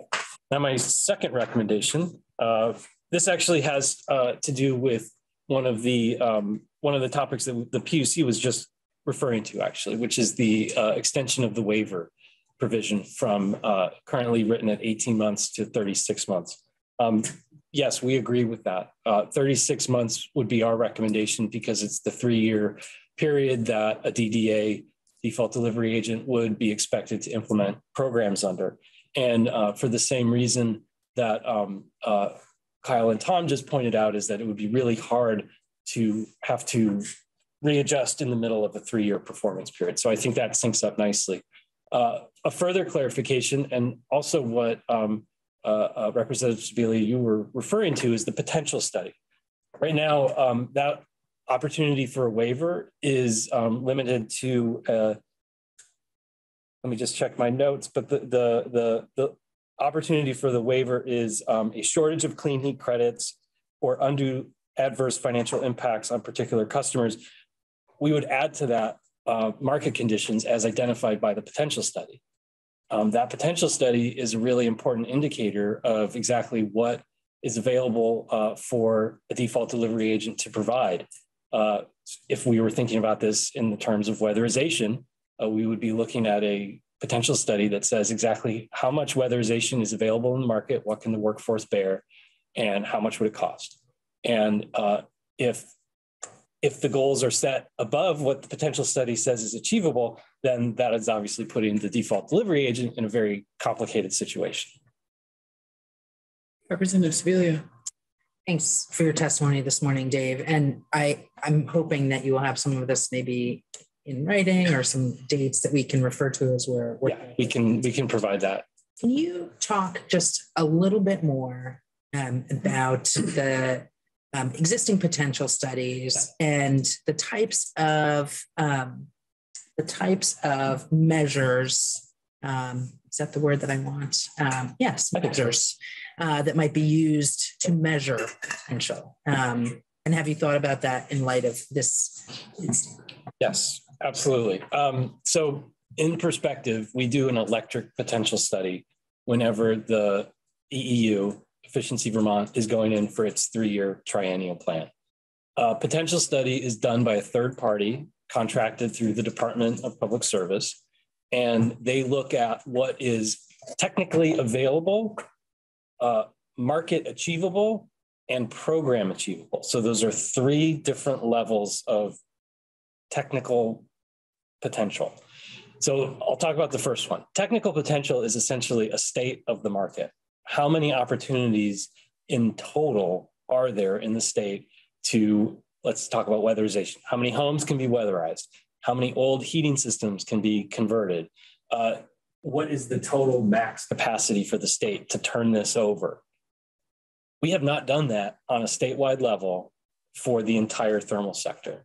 And the reason why is because there's always been a limiting factor to the Efficiency Vermont thermal efficiency budget by the TEPF budget itself.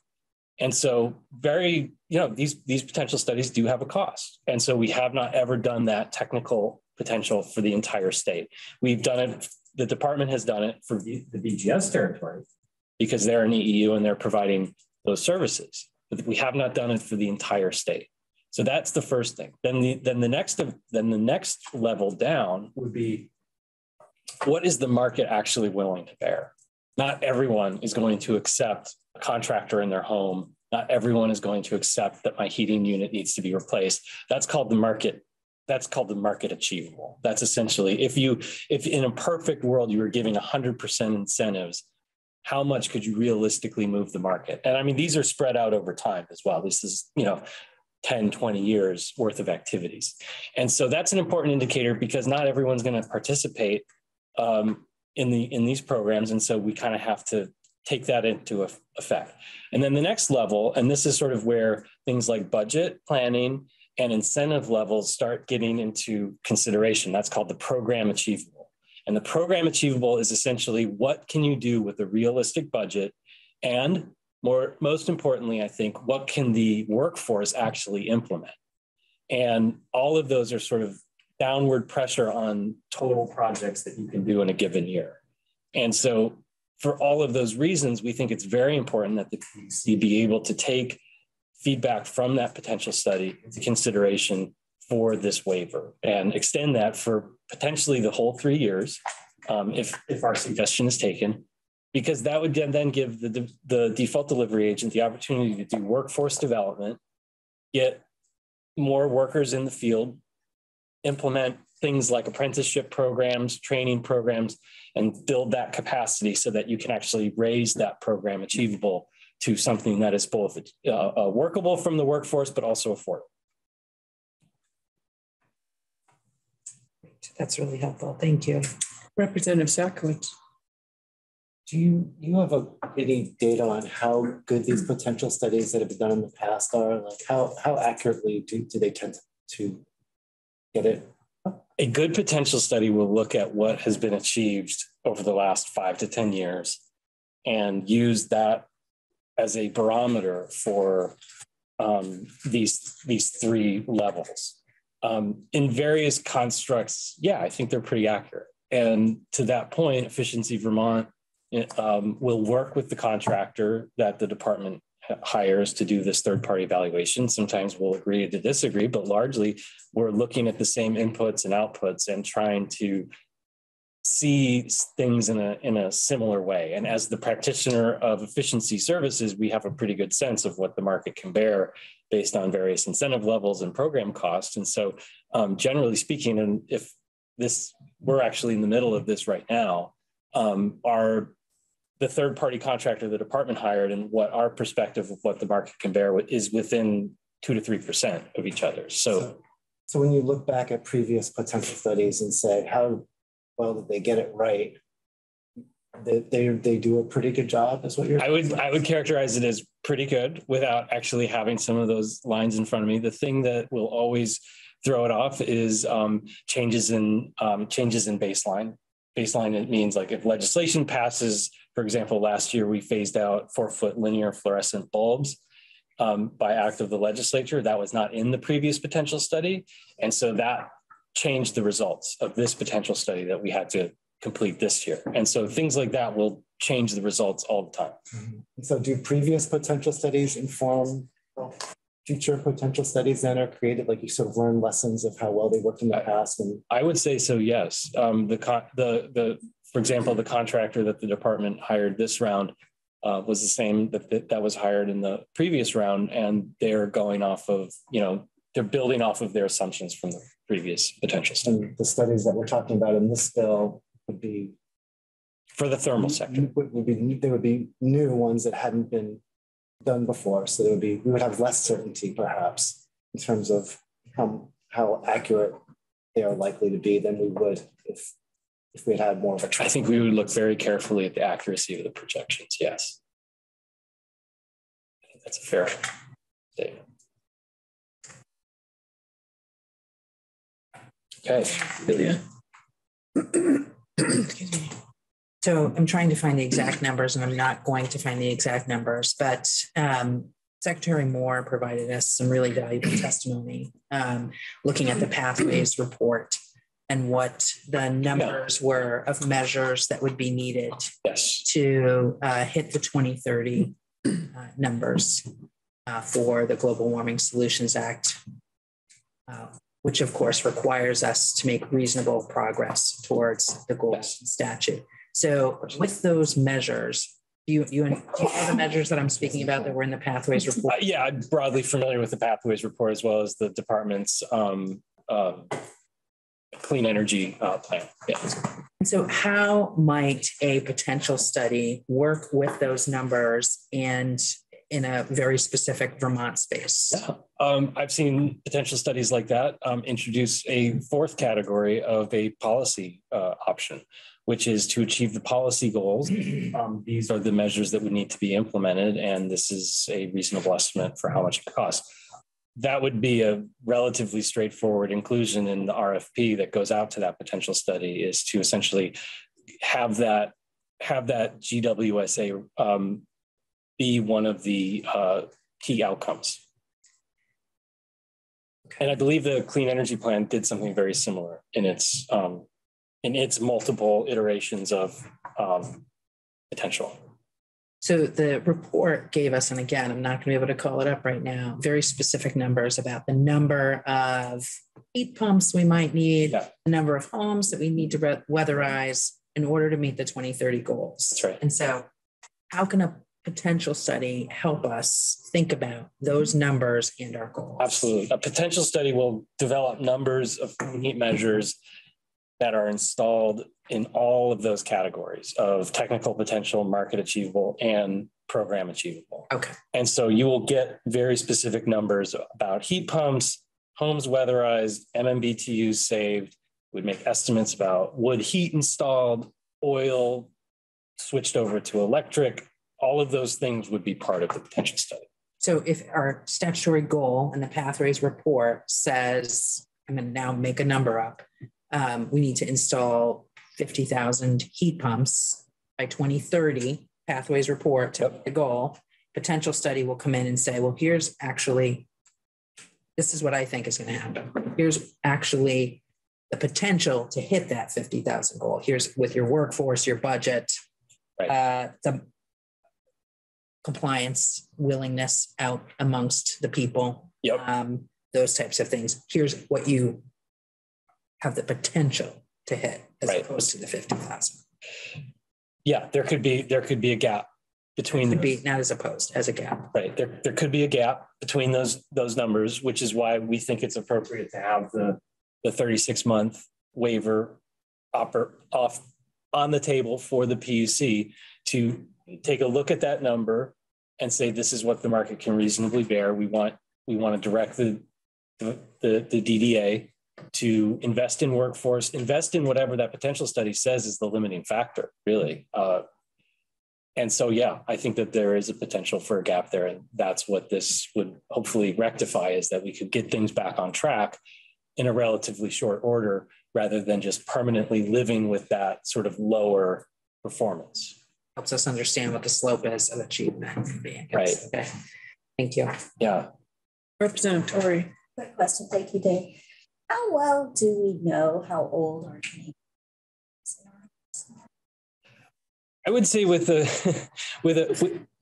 fair level of understanding, the department does do market characterization studies. And so we do have a pretty good sense of what's out there.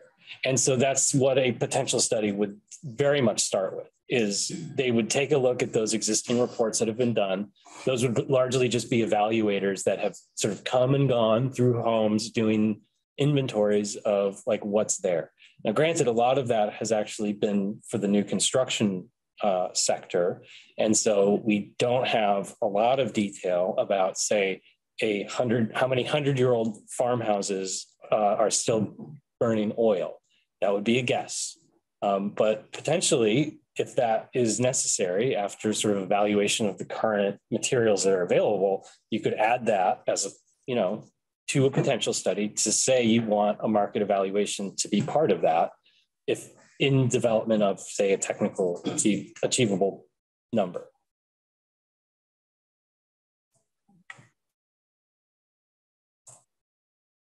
Great questions. Okay, should I proceed? The other point that I wanted to raise, my third recommendation, is that the Affordable Heat Act should recognize through clean heat credits all of the market activities that support clean heat measures, and not just incentives. And what I'm referring to there is actually a very sort of relevant point to what we were just talking about, is that should the potential study come back and say, you need twice as much workforce in order to meet the GWSA goals, that means we need to invest in the workforce. That means we need to spend money on apprenticeship programs, training programs, and business development courses for folks who are running weatherization type businesses. All of that is work that Efficiency Vermont currently does in the electric sector and to a lesser degree in the weatherization space. We have an efficiency excellence network of over 100 contractors across the state who work with us, go to our trainings, receive certifications, and essentially build their technical potential. So if you need to do that for weatherization and incentivize 75 to 90% of the cost of the project on top of all of that training and work, there are costs there that are totally invisible to the homeowner or the clean heat market. And our recommendation is that the technical advisory group take those costs and take those expenses and efforts into account in assigning or identifying a methodology for how credits ought to be allocated. And that is a very new thing that the TAG has never done before. And so that's why I'm bringing it to you as a legislative recommendation, is that normally the TAG will just say, this is how much a measure will save in energy. Thank you very much. Let's please don't ask us anything more on that. Here we're actually saying, well, there's a huge market out there that led to the installation of that measure and costs that were assigned to it. And so if you don't recognize those investments, you're potentially undermining the full value of that. We don't think that you can just put 75, 90% project cost incentives on the table and achieve all of those goals. You need to train people how to install it, and you need to train people how to do it properly. And so that is, and you need to hire new people potentially. And so all of that requires effort. Representative Stebbins. Thanks, Madam Chair. On the one hand, I understand that. On the other hand, I don't know why we should be treating it differently. When we go through a tag process right now, you're looking at what the savings potential is from a heat pump if it's used a certain number of hours, certain proportion of the season. It's still a heat pump. I guess I'm kind of trying to figure out why the technology isn't necessarily different. So why you're making this recommendation? This is about assignment of credits. And there's a lot of existing entities in the field and in the space right now, existing programs. For example, Efficiency Vermont's thermal efficiency programs will still be in place. We are still receiving revenue from RGGI auctions and for capacity market auctions to implement thermal programs. So those incentives will still be in the field. And those credits will be redeemable under these rules as essentially revenue to grow further services. And so, and then there are also tier 3 incentives in the field. Green Mountain Power, Washington Electric Co-op, VEC, VIPSA, they all have incentives for things like heat pumps, right? And so in the awarding of those credits, it ought to be a sort of fair allocation of costs. And so if for example, if the heat pump is installed using contractors trained under the Efficiency Excellence Network, there's costs to that training that led to the installation and proper installation of that measure. And so that is what we're asking for consideration in how these credits get allocated in a single project, because these projects are going to have to get split up among all of the existing entities. Okay, that's helpful. Thank you. Representative Logan. So I just want to get clarity on this point because I think I support it. You're asking that we consider the effort required to train up the workforce to accomplish these goals as part of the overall calculation of a clean heat credit, or what could count as the retirement of a clean heat credit. A credit will be generated based on energy savings and greenhouse gas reductions. Right. But a single project may involve multiple parties. And if clean heat credits are essentially the market-based mechanism for getting revenue back into the organization that made the investment to then encourage hopefully more projects moving forward, then if the allocation of credits in that project do not fairly allocate or are not fairly sort of representational of the full cost of the project, and that full cost includes that training and the apprenticeship programs, then you're essentially undervaluing the entity who wants to or has been directed to invest in the workforce development. I mean, so I agree. The people who are actually installing the heat pumps are the people who are responsible for reducing emissions. Yes. And so we need to train people, and we've heard about the workforce that we're going to need to develop in order to meet these goals in the long term. What I think is interesting about that, though, is that training right now is not specifically, training is nowhere named in S5 as part of the cost of implementation. So correct.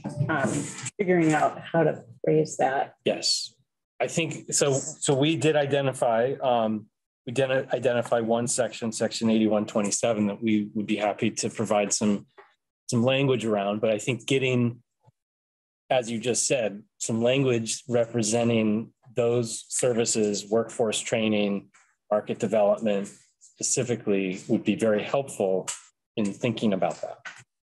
And so we'd be happy to provide that. And so Representative Sebeli already asked, but just to make sure, when you do submit your testimony, that you're going to provide suggested language? Yes. Okay. Yes. Now, what I was referring, in terms of the allocation of credits, that's kind of thinking about Efficiency Vermont's role and our progress of TEPF.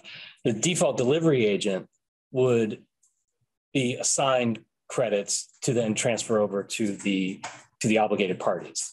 So for them, they would need to also sort of be reflected in that. But an important point is that the default delivery agent would be assigned for getting those projects early. And so one of the things that we've identified, and it's not addressed in the legislation, is how would those projects actually get paid for in full based on the lifetime valuation of those credits. And so that's something that we're thinking about, and we don't have an answer to, but I'd be happy to continue working with the committee on making sure that if the projects are expected to be completed and paid for upfront, that there's money in the pool for the DDA to actually access and complete those projects. And right now, that's something that we'll be working through. Representative Bongartz.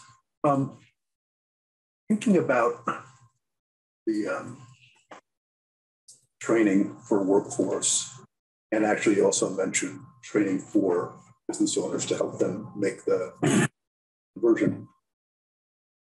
Is there, can you help us with, is there any way to jumpstart that before, because the bill doesn't really go into full effect for 2 years, and then we start, then we've lost more time. Yeah. There's 2 years in between when, if we know this is going to happen. Yes. Any suggestions on how we can jumpstart that process so that by the time we get there, we've already done a lot of this work? Short answer is that Efficiency Vermont is very much anticipating and working on workforce development activities right now. And last year, the legislature approved $2 million in workforce development work. We have a $1 million grant right now with NeighborWorks of Western Vermont.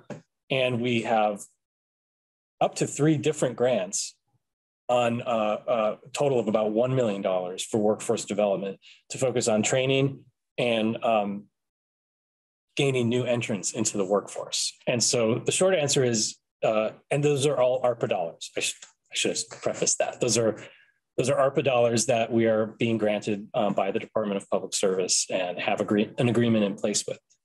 We anticipate that and we're about to sign and work with the department on another $35 million grant for weatherization services.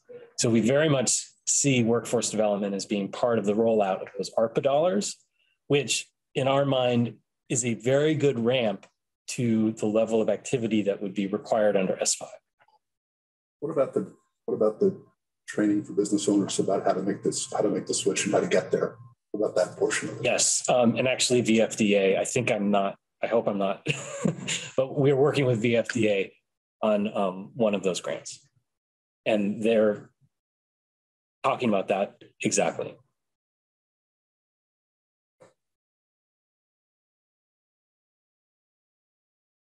Okay, great.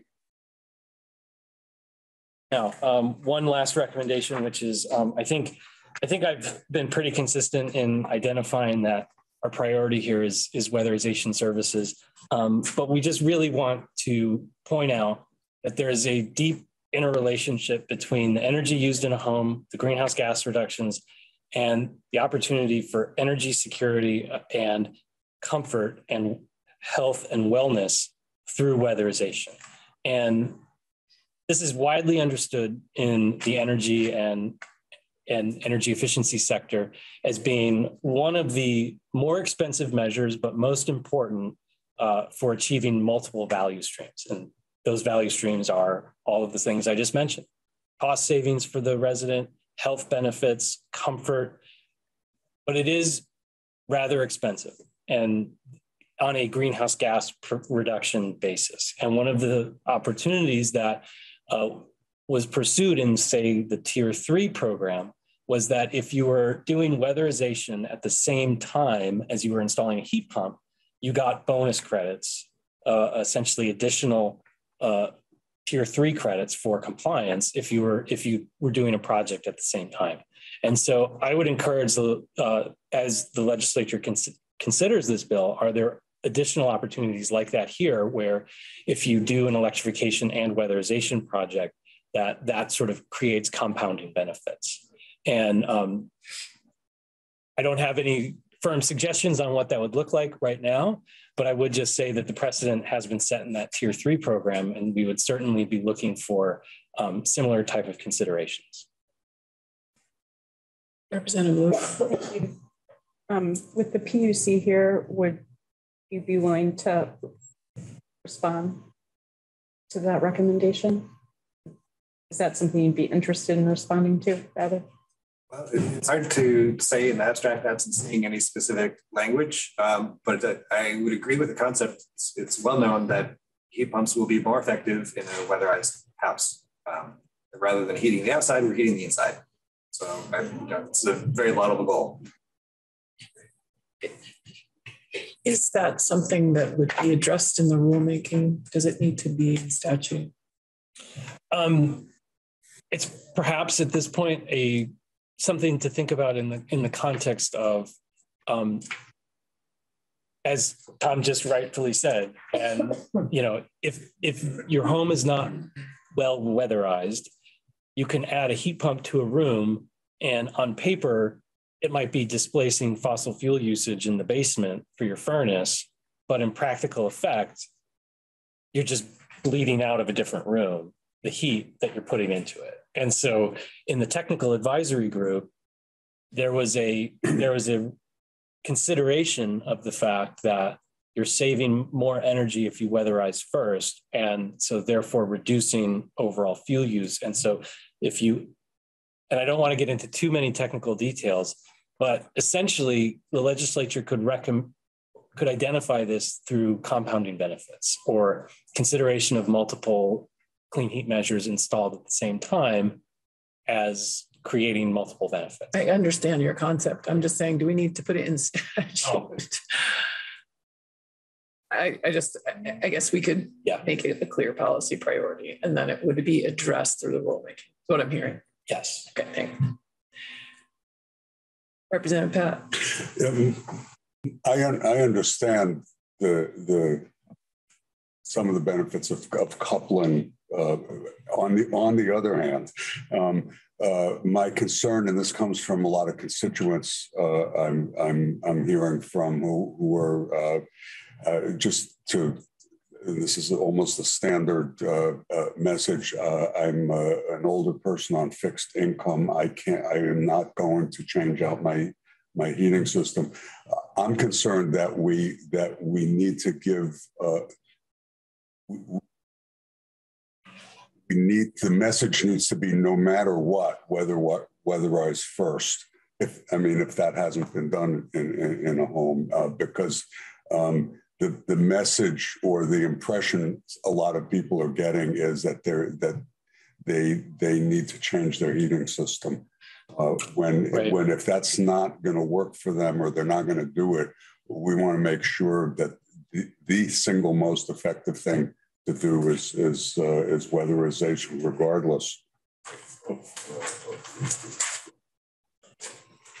I'm just expressing that. I share that sentiment, and one of the we're actually running a pilot right now with some of our Efficiency Modernization Act pilot funds to go to homes that had previously been weatherized and install heat pumps for low-income residents at no cost to them. And so this is one of those examples where weatherization first followed up with a heat pump and electrification can truly reduce energy costs for those fixed income individuals. So I think conceptually we are 100% aligned with that idea that if you go in after weatherization, that's when you can really start saving the resident a significant amount of money.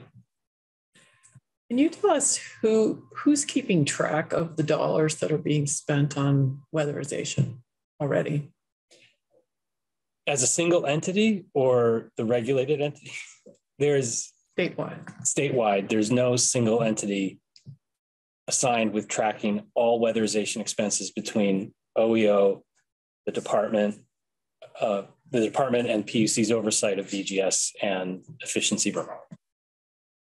But we do coordinate and collaborate extensively and have done so even more since the ARPA funds have come into the state, because that level of funding has really required an unprecedented but helpful level of coordination between OEO and the weatherization agencies and even the RPCs and the efficiency utilities like BGS and Efficiency Vermont.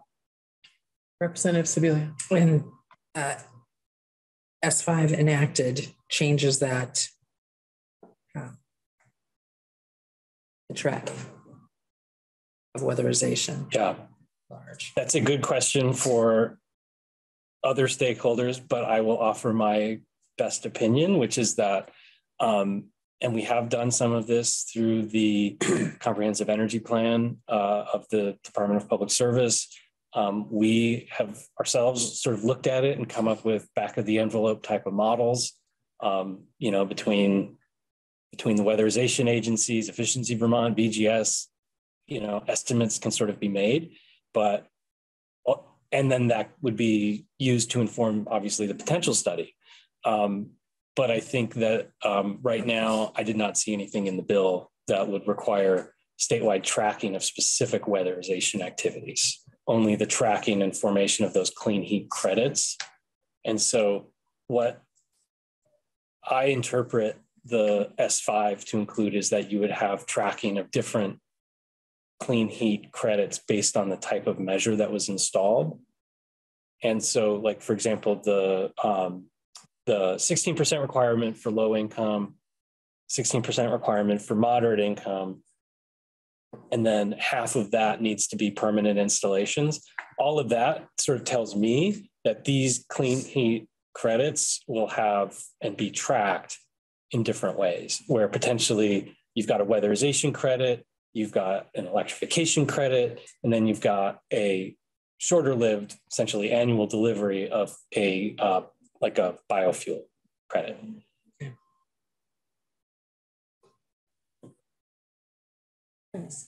Representative Torrey. Just back to the potential study. Does that include financing, survey of different financing that's already on the ground in your homes, or potential new financing that should be considered? I have not seen a survey be a specific call out in a potential study. It might be one of these sort of underlying assumptions that capital can be made available to bring high cost projects into the fold.